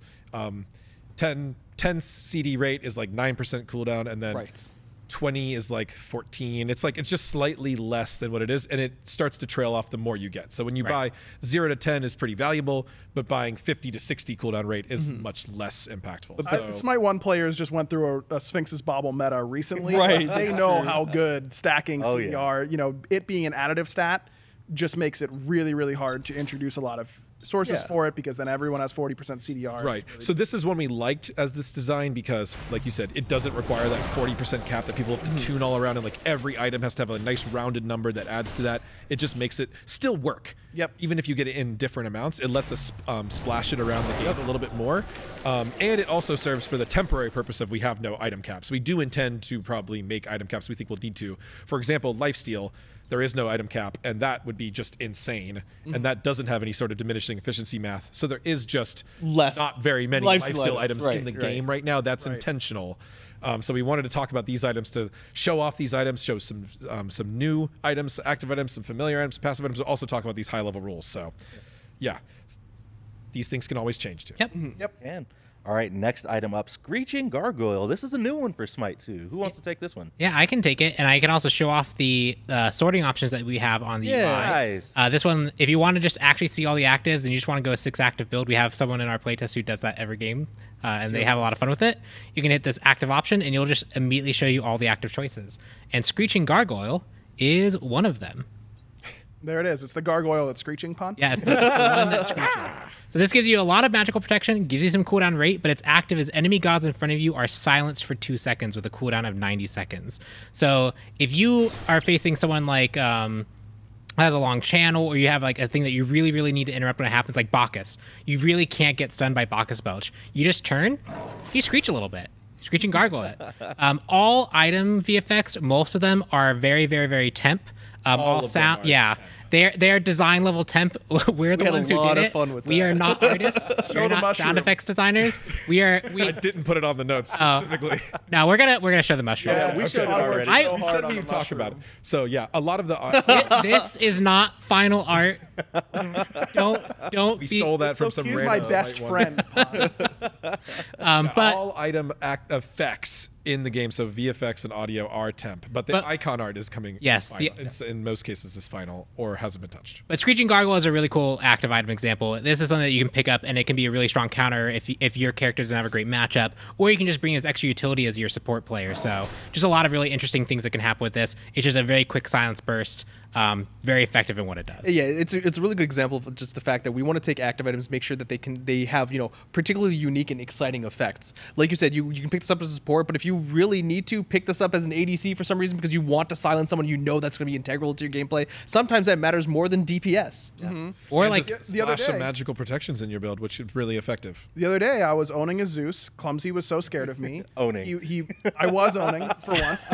He was playing Odin, and he caged me, and then would Screeching Gargoyle me. So I can't just drop my ult and start beat him down with Dagger Frenzy. Oh, nice. It's like adding a whole nother. I'm like, okay, I know what I have to play around for Odin normally, but now I have to add in this extra layer that was really cool. and there is a counter item for Odin as well. So. Yes, there is a phantom effect. That playtest, you were asking for it. I know. I was like, where is it? Please, team, please. Yeah, I didn't buy it though. Not my fault. Oh man. Not my Let's fault. talk about penetration All right, Totem of Death. and references to Smite 1. So there's like just a quick high level thematic. There's a lot of new items with completely new names. A lot of them are based on very specific mythological references or historical references, but fantasied up a little bit to be, exciting. It's not pure art history. Some of them are references to Smite 1. Some of them are direct, like Bloodforge is referencing off Bloodforge, Chronos Pendant, and whatever. And then, of course, everybody loves the totem, but our Conquest map doesn't have the totem, so we made a totem item. When you buy this item, is there a sound effect of the world of band? Yeah, we should. SWC? You should do that. Cool. So this item is a premier intelligence and penetration item. So there's a lot of specifics to talk about here that we want to get into. So first thing is you might notice that this gains you protections as you hit people with ability damage. So in general, we avoided just extremely high levels of shred on Gains you targets. penetration, yeah. It gains you % penetration. Yep. So two things to know about is one, flat penetration is not really on any items. There is one item that has a flat pen debuff on its passive effect, but there is no flat pen just as a stat. Flat pen is essentially just power times 3, or strength and intelligence times 3, and it absolutely dominates and disrupts the entire power curve of Smite 1. So flat pen is really essentially not in the game right now, and we don't really plan to bring it back. There's one exception, I think, which is the Obsidian Shredder, which lets you shred people's penetrations flat, but it has per level scaling on it, so it keeps it pretty. It's not really like that hyper early game rush. Right. So you're going to see a lot more % pen. The other thing we did is that % pen is extremely valuable, so we're offsetting it with the straight up int or strength amounts. You are generally not going to see super high int and super high pen in the same amount. Yep. The same type of thing is going to affect items like Executioner. You're going to see if you really want to itemize towards shredding tanks, we want you to sacrifice that high level burst towards killing other squishes. And that's throwing people off so much. I mean, if you look at the stats, 10% stacks up to 5 times. Like, people are like, oh, this has got to be broken. And then they build that and they expect to deal as much damage to a squishy because they bought it first item or something like that. And you just don't. Because like you said, the math doesn't line up. More specific counters, more specific trade-offs, more like not, if this item had 100 int on it, it would just be the best item in the game and do everything. Exactly. Yes. But you have to build this specifically for those purposes. Other thing quickly to call out for this is that it does not have the once per ability trigger. Yeah, this item The specific. dot characters. Yep. So Cuckoo and Anubis use this one especially better than Zeus can do okay with it, but like this one is specifically like that. But there's also a more traditional flat pen int item that you can use if you're more of a burst character, not a dot character, etc. Yeah, percent pen. And the percent pen, and that has generally been applied to strength and int builds in a similar way. Yeah, we touched on it really briefly earlier that we wanted there to be more intentional trade-offs in the item building system. This is a good example of like, we mean it. Like, we will give you all of the pen. This is 50% magical pen. That is insane. You get 20 int. That is nothing. And for the tanks on their side too, they have similar trade-offs that they're making. It's not that they're going to be both 200 physical and magical protections. Yes. They might be able to spike really high into physical defense, but they will probably be very vulnerable to magic damage because they are making similar levels of trade-off on what they want to be doing. Yes. So it will feel, everyone in the friends and family tests, they go, oh, I would have 600 power and 30% CDR and 30% pen in Smite 1. And we're like, yeah, you would. Not here, though. You have to really... Got to start somewhere. Exactly. Yeah. You have to be very intentional with the items you're building. And I think when you make the puzzle fit together properly, it feels really, really rewarding. Yeah. All right, next up is kind of a dual topic here. 2 items, Dreamer's Idol and Avatar's Parachute. Did I say that right? Yeah, That's you right. got it. And you Nice, need both nice. of them. Yeah, I'm gonna buy both. As we know. We Wait, need do they both. stack? I haven't. Oh yeah, no, they stack. That's awesome. And Fenrir. Oh, yeah. They do stack. Who wants to intro these? I can. Yeah, go for it. Yeah, these are really fun to make because I actually got to like prototype the scaling system. But yeah, so Dreamer's Idol and Avatar's Parachute. These are your premier. This is go time buttons. They give you a lot of strength, they give you a lot of int, and they have an active that gives you 20% of that stat on a long cooldown. So you want to do a giant cuckoo ult, get Dreamer's Idol at the end of your build, activate it, cuckoo ult, and hope that hit, because if it didn't, you've probably lost the team fight. You might be wondering why we're so excited about it. Because You activate. He's swole goodness. sometimes we just want to do Big. fun stuff. And Yeah. Get big, Yep. That's so awesome. Oh my god. It's like that song from It's a Doug, relatively right? long duration too. Yeah. Yeah, So like 10 this, seconds. 10 not- seconds. This item has a lot of int and strength, but not as many as some other items. We'll get to another one in a second. But it's really about, do you want to be really active in your combat? Do you want to specifically pick these extreme moments to go all in? Or if you just want something that's kind of more consistent, you can get higher int elsewhere. Yeah, I think having it on Anubis, you wrap, you instantly hit your Dreamer's Idol 3 alt and get your all-in combo feeling really, really good. Like it has that active element that feels really engaging. So cool. And just to clarify, your hitbox isn't actually changed. Yes, correct. Purely visual. Yeah, purely visual. And we've kept the scaling reasonable enough that doesn't create too many gameplay problems. But yeah, you can tell that we're just like really like, you just get big, so it's really cool. It's really fun. We're goofy. And it's just something that we tried. Again, just like we wanted talked a about in Smite 2. strong One trust me clarity out. for you or have this state active. Yeah. too, You've got a right? material effects. So like, yeah, you'll have a bit of a gold or purple material, and you'll be big. You'll be big. All right, next up is the Nemes. I like Okay. I like this item name. Yeah, so this is an item name, specifically the historical name for a pharaoh's crown is what it's called, is a Nemes. I didn't know that. Yeah. I like that.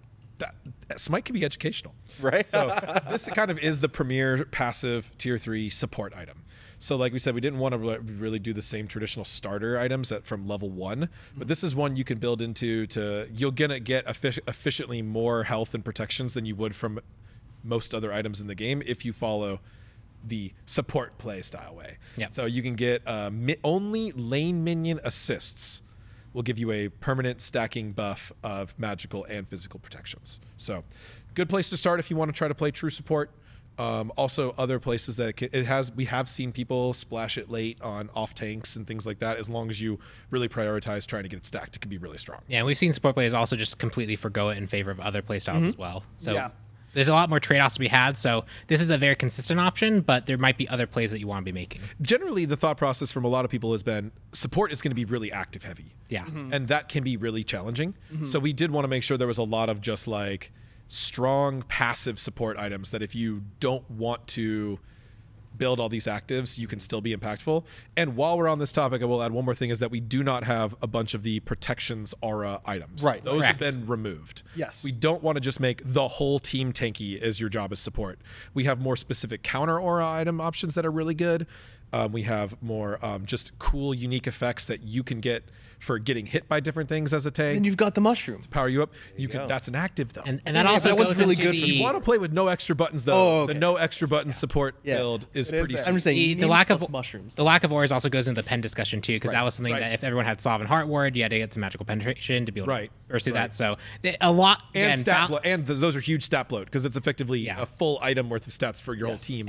all this is super interconnected. Yes. So, And on the Dev Insight Show tomorrow, we can show you the spreadsheets. Yep. And Yes. another support item, just to call out real quick, is Talisman of Purification too, because that's a really, really strong yeah, support that's item. That we were talking about the beads effect, and everyone's got a beads. This is the can get 2 item beads. to beads your team. And if you just want to be selfish, you can use this to use your free beads, but then you can also buy an active and use this as a second one on a different cooldown. Yes, yeah. Being able to cleanse your ally from the Fenrir ult or the Ymir freeze or something like that.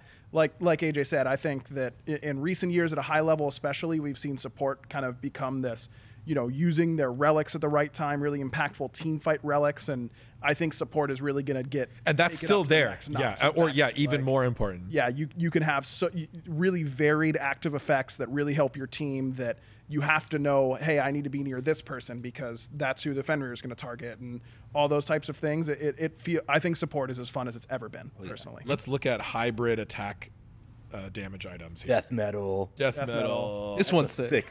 Man. One of our favorites. So the thematic inspiration for this is that all of our strength and int items are instruments. Yep. And designed around that. We felt like that was a unique subgenre that fit this well.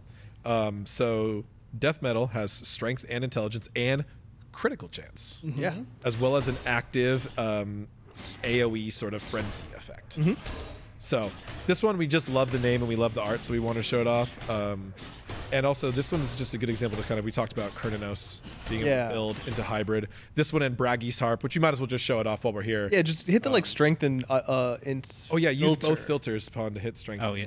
Because that's just one way. It's like, oh, you want both stats. Yeah. Well, here are the Those- ones with both stats. There's one tank item that gives you strength and int, and then there's also these 3. There's an aura, just to strengthen int aura to just make your whole team more lethal, which is really fun.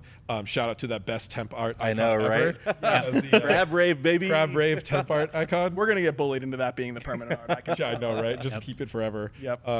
But death metal is the crit one, and then Braggy's Harp is like the traditional in-hand proc one. So Yeah. and you're going to get attack speed instead of crit, and you're going to get bonus flat plus per level damage. And then another thing to mention is obviously us being in the state that we're in, we always want to look into adding more items, whether it's hybrid items, like this list could go on, but also you can just build a strength item and an int item separately, because that's also a very important way to build a hybrid character. This is Alpha 1.0, the earliest 1.000 you've ever played in Smite. This is the beginning. We wanted to make sure that there was like the bare minimum for a whole lots of archetypes. So we definitely want to hear feedback on which archetypes need to have more deep options, which ones need to have more range, or which ones could be replaced. Like I said, the only one that I've really called out specifically is we do not have a ton of lifesteal items, because if there is no cap, that would just be the only way to play. And so we'll get around to that as we get there. Talking about all of these different interconnected systems, sometimes you just want to go simple. Sometimes So- you just want a stat stick. Sometimes you just want a a stat stick. pile of damage. I buy a gem and a gem, and get a killing stone. Then I can go. I just want a second killing stone, and oh, look at that! It's the int item. And that's just one single stat. That's all it does. okay. A pile of... So like this is intentional. First of all, a lot of people ask me like This isn't the deployed. passive is missing or something like that. But no, we are assigning stat values to the passives as well, and we have a stat value for intelligence. So this item is just balanced to have just intelligence for this price. And we thought this was fun because it just is a strong measuring stick for how much int you can have in a build, and how we want to balance other items against it. And it's also just it's very straightforward. If you just want to you just need a spike of int, this is good.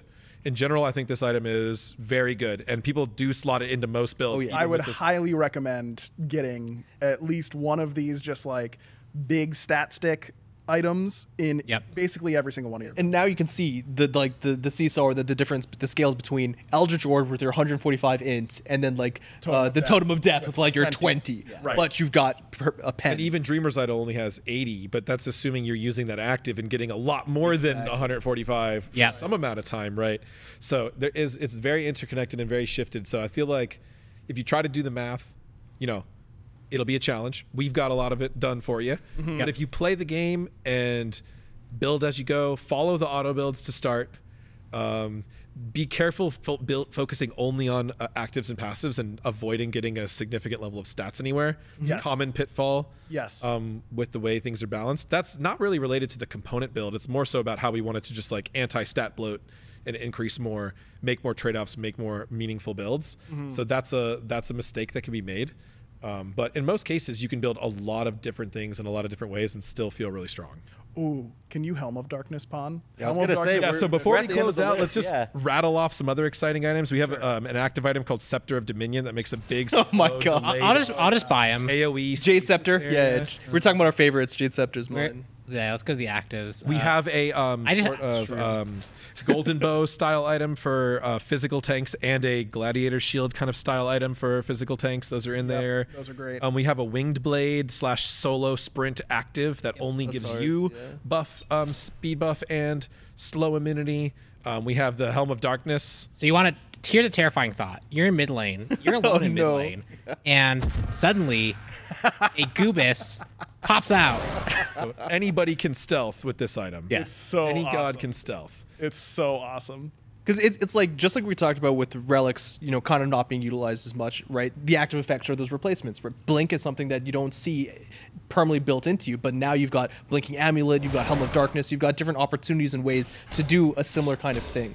Yep. And you could build more of these. We have a lot more Build room both. for flexibility on their potency and their cooldown. When you had to be restricted to only 2, and people were like, oh, but this is a discrete choice then where I can pick any of these 2, but it never was. Never Right. yet. You actually had to always get like a couple things. It did the opposite of that. So I think we haven't fully had pro level meta optimization of the gameplay yet, but we've already seen just so many more ways to use these. Oh items. man, talking about temp So art. stasis item. It's a very long delay, but then makes this orb, and this freezes everybody in place. So it makes them damage immune. Yes. Including allies. Allies and Everyone. enemies all become damage immune and frozen in place. Yep. I think the only like exception So you is, just like, press pause. towers and maybe not even towers, but definitely Titan. You can't just pause the Titan. He will smack you. We tried to do that at a test like the first time I was in. Yeah, we changed. The Jade Scepter is a big my knockback, favorite. and that's not a high int item. It's really good on immobile mages. Really good. Yeah. Yep. It's really good. Yeah, Pon was can telling do me some more spread. knocking people back into Cuckoo Tournament. Yeah, it's really good. Yes. Yep. Yep. We got my favorite one just because of the mushroom. The mushroom. Yep. This is a pulse heal that up. you place down. Very, very good to. When you activate your items, you also see the item name pop up in the air, and it will show that to all allies and enemies. And then Hussar's Wing is the cleanse that you can get to yourself. Cleanses slows and gives you sprint. Yep. I mean, there's a lot of items. There's a ward active item. There's a lot of cool passive items Stampede. that people are. Dagger Frenzy is really staple for a lot of ADCs. Yeah, lots of stuff for you guys to play with. Go to the We won't passives real quick. spoil everything on the actives. Yeah. Oh yeah. Okay. Oh, there's World like Stone. balance. Oh yeah. There's the alt only cooldown item. There's a rebalanced Soul Eater. We got Poly and where's- Hydra's front. Yes. friends. Zafuda. You got Gem of Isolation, everyone's favorite. Focus. I'm a big fan of the Silken Mailcoat. Silken Milk. Oh, yeah, Silken Milko. Yeah, and Anti-attack speed and crit aura. Meteor Yep. Hammer is pretty solid. Yeah, Right, Hammer's Meteor great. Hammer is kind of like new Golden Bow, but for tanks, and Dagda's is kind of like new Glad Shield, but more for tanks. I like Hand of the Abyss. This This one's is a really really sick nice. item This is too. sick. This is a hybrid intelligence strength item, but through the passive. Yeah. Gives you Yep. basic attack damage and int.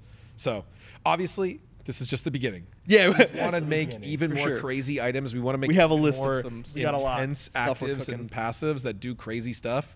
We want to add more items in general, but this is a good rounded start to kind of feel the system out, make sure there's something for everyone, and just start playing Smite too. That's right, and that's a good segue as we close our item section, just to kind of set expectations for players before they hop Yeah. in tomorrow. Tomorrow. Yes, tomorrow. It's crazy. It's real, right? It's crazy. Oh my gosh. Have we said it enough? It's going to be a true True alpha. So Well, like, I will say it to you every time you watch the game. this is the See first what I mean? You watch the playable game. version of a game that we intend to build upon for years. Yes. Right. So it's not going to have everything Smite 1 has plus a ton more. Right. It's not going to be that. It's got a lot of different stuff. It's got a lot of new stuff.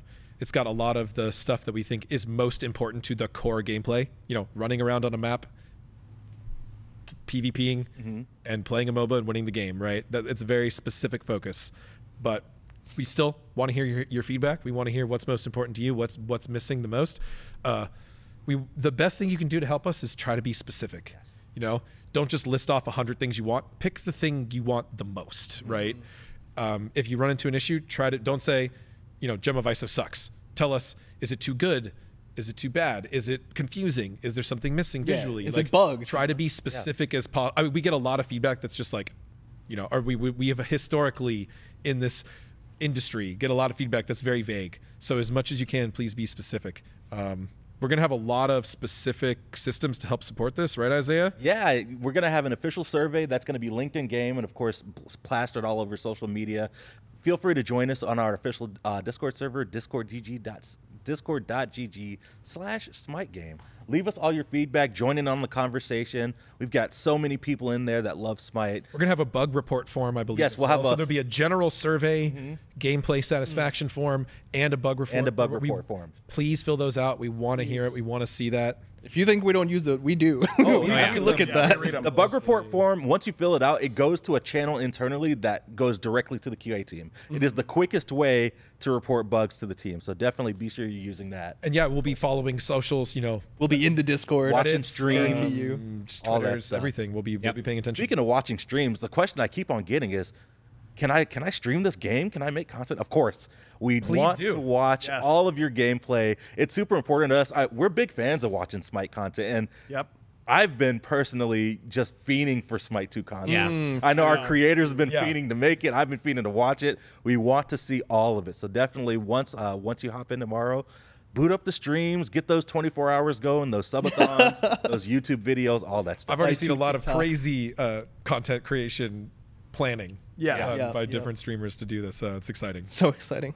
Cool. And as we kind of set expectations for what's happening tomorrow, we're going to have a full blog post that goes out tomorrow with more information on what you can expect in the alpha, going over things like what kind of content is available, what queues, what server regions, all that stuff. So be on the lookout for that will go out on. And we're going to have the Dev Insight Show. Yep. Oh, yeah, that's the true. blog is going to go out the same time the Dev Insight starts. So Okay. 12 o'clock tomorrow. Be So sure to tomorrow, check it out. all of us will be back to be in a more standard question and answer. We're going to be taking questions. Isaiah's going to be scanning for those all night. That's right, It's going to be a yeah. long night. It's going to be a long weekend for all of us. Oh, yeah. But we want any questions, anything confusing media about whiskey. today, we will talk about tomorrow, and we'll have chat pulled up tomorrow. Yep. We'll go into a little bit more of the details on the specifics. If the sickos out there want to see our spreadsheets, we're happy to share them. We'll do some fun stuff tomorrow to talk through all that. I know, right? What else is on the list? If you More want to things. play tomorrow, be sure you've got your Founders Edition locked Yes. in. Oh, yeah. Loaded. Got to do that. You know, make sure you've got access to play the game. But I think that's just about it. Any other closing notes from the design team? We do have a special treat that I'll talk about after I let you all, Yeah. give any notes. Thank you to you all on the Yeah. team. Thank you to the shout outs to the whole Smite 2 and Smite 1 dev team and our support staffs. 100%. Like Yeah. everyone at this whole company Yeah. has contributed to this game in some way. Yeah, it's- And I know we talked a lot about specific gameplay today, but there was so much art, Yep. UI, back-end programming. I mean, we should probably talk more about the entire new online platform Oh, that Smite 2 yeah. is on. That's Yeah. a completely new one from Smite 1. There's so much cool stuff to talk about with this game that we'll get into over time with you. Yeah. So I just wanted to shout out everyone on the team. Thank you so much. And thank you to our testers who have helped us already. Yes. Yep. Thank you to everyone who plans to just be mashing Q button this weekend. Thank you to you too. Oh man, that's Every awesome. dev, every player, every fan for the last Absolutely. 10 plus years working on Smite 1, getting us to Smite 2. Like, we're here. Yeah, Yeah. We're at my Smite final 2. thing is like we've had 10 years of Smite, right? And like being at this first step for Smite 2 is just so exciting to everybody on the team. Unbelievable. Yeah. I know players are excited, so I Yeah. just can't wait for tomorrow. It reminds me of the original Smite 1 alpha days because I was in that and like just the amount of feedback and the loop, like it's going to be really, really fun to just kind of relive that whole experience and build out the next 10 plus years of a great game. Awesome. Well, we went over a lot of gameplay stuff today. I said I had a special treat. We kind of went over everything at a high level, but we figured why not show some gameplay? So we've got a video prepped. Some of the crew actually played a game of Smite 2. Show match? No, Yeah, Isaiah, cut it. there you go. Cut Yeah. it. A full competitive match of Smite show 2. match between the devs. I get forgot about busted this. here, and it has nothing to do with how poorly I play in this. I Oh played my so gosh. bad. It's gonna be My good. lane Now, I matchup will say the wasn't the video best. was recorded about a month ago, so what you see in that Yeah, video true. is not going to be reflective of an Alpha 1. I even think Hecate might be in that video. Like we said earlier, Early kit. early kit. That's not going to be the same V1, thing as yeah. we see when Hecate finally comes to place. But we were at a place that we wanted to share it with you just to kind of get people excited and give everybody their first taste at a competitive, in quotation marks, game of Smite 2. some ways. You should cast the whole thing. I don't want to. I don't want to. You're going to see, oh, there's a chain lightning missed by aggro. 5 in a row. Crazy. Cool. Well, chat, stay tuned for that. But until then, we'll see you back here, same place, 12 p.m. tomorrow for the Dev Insight. But until then, enjoy the match.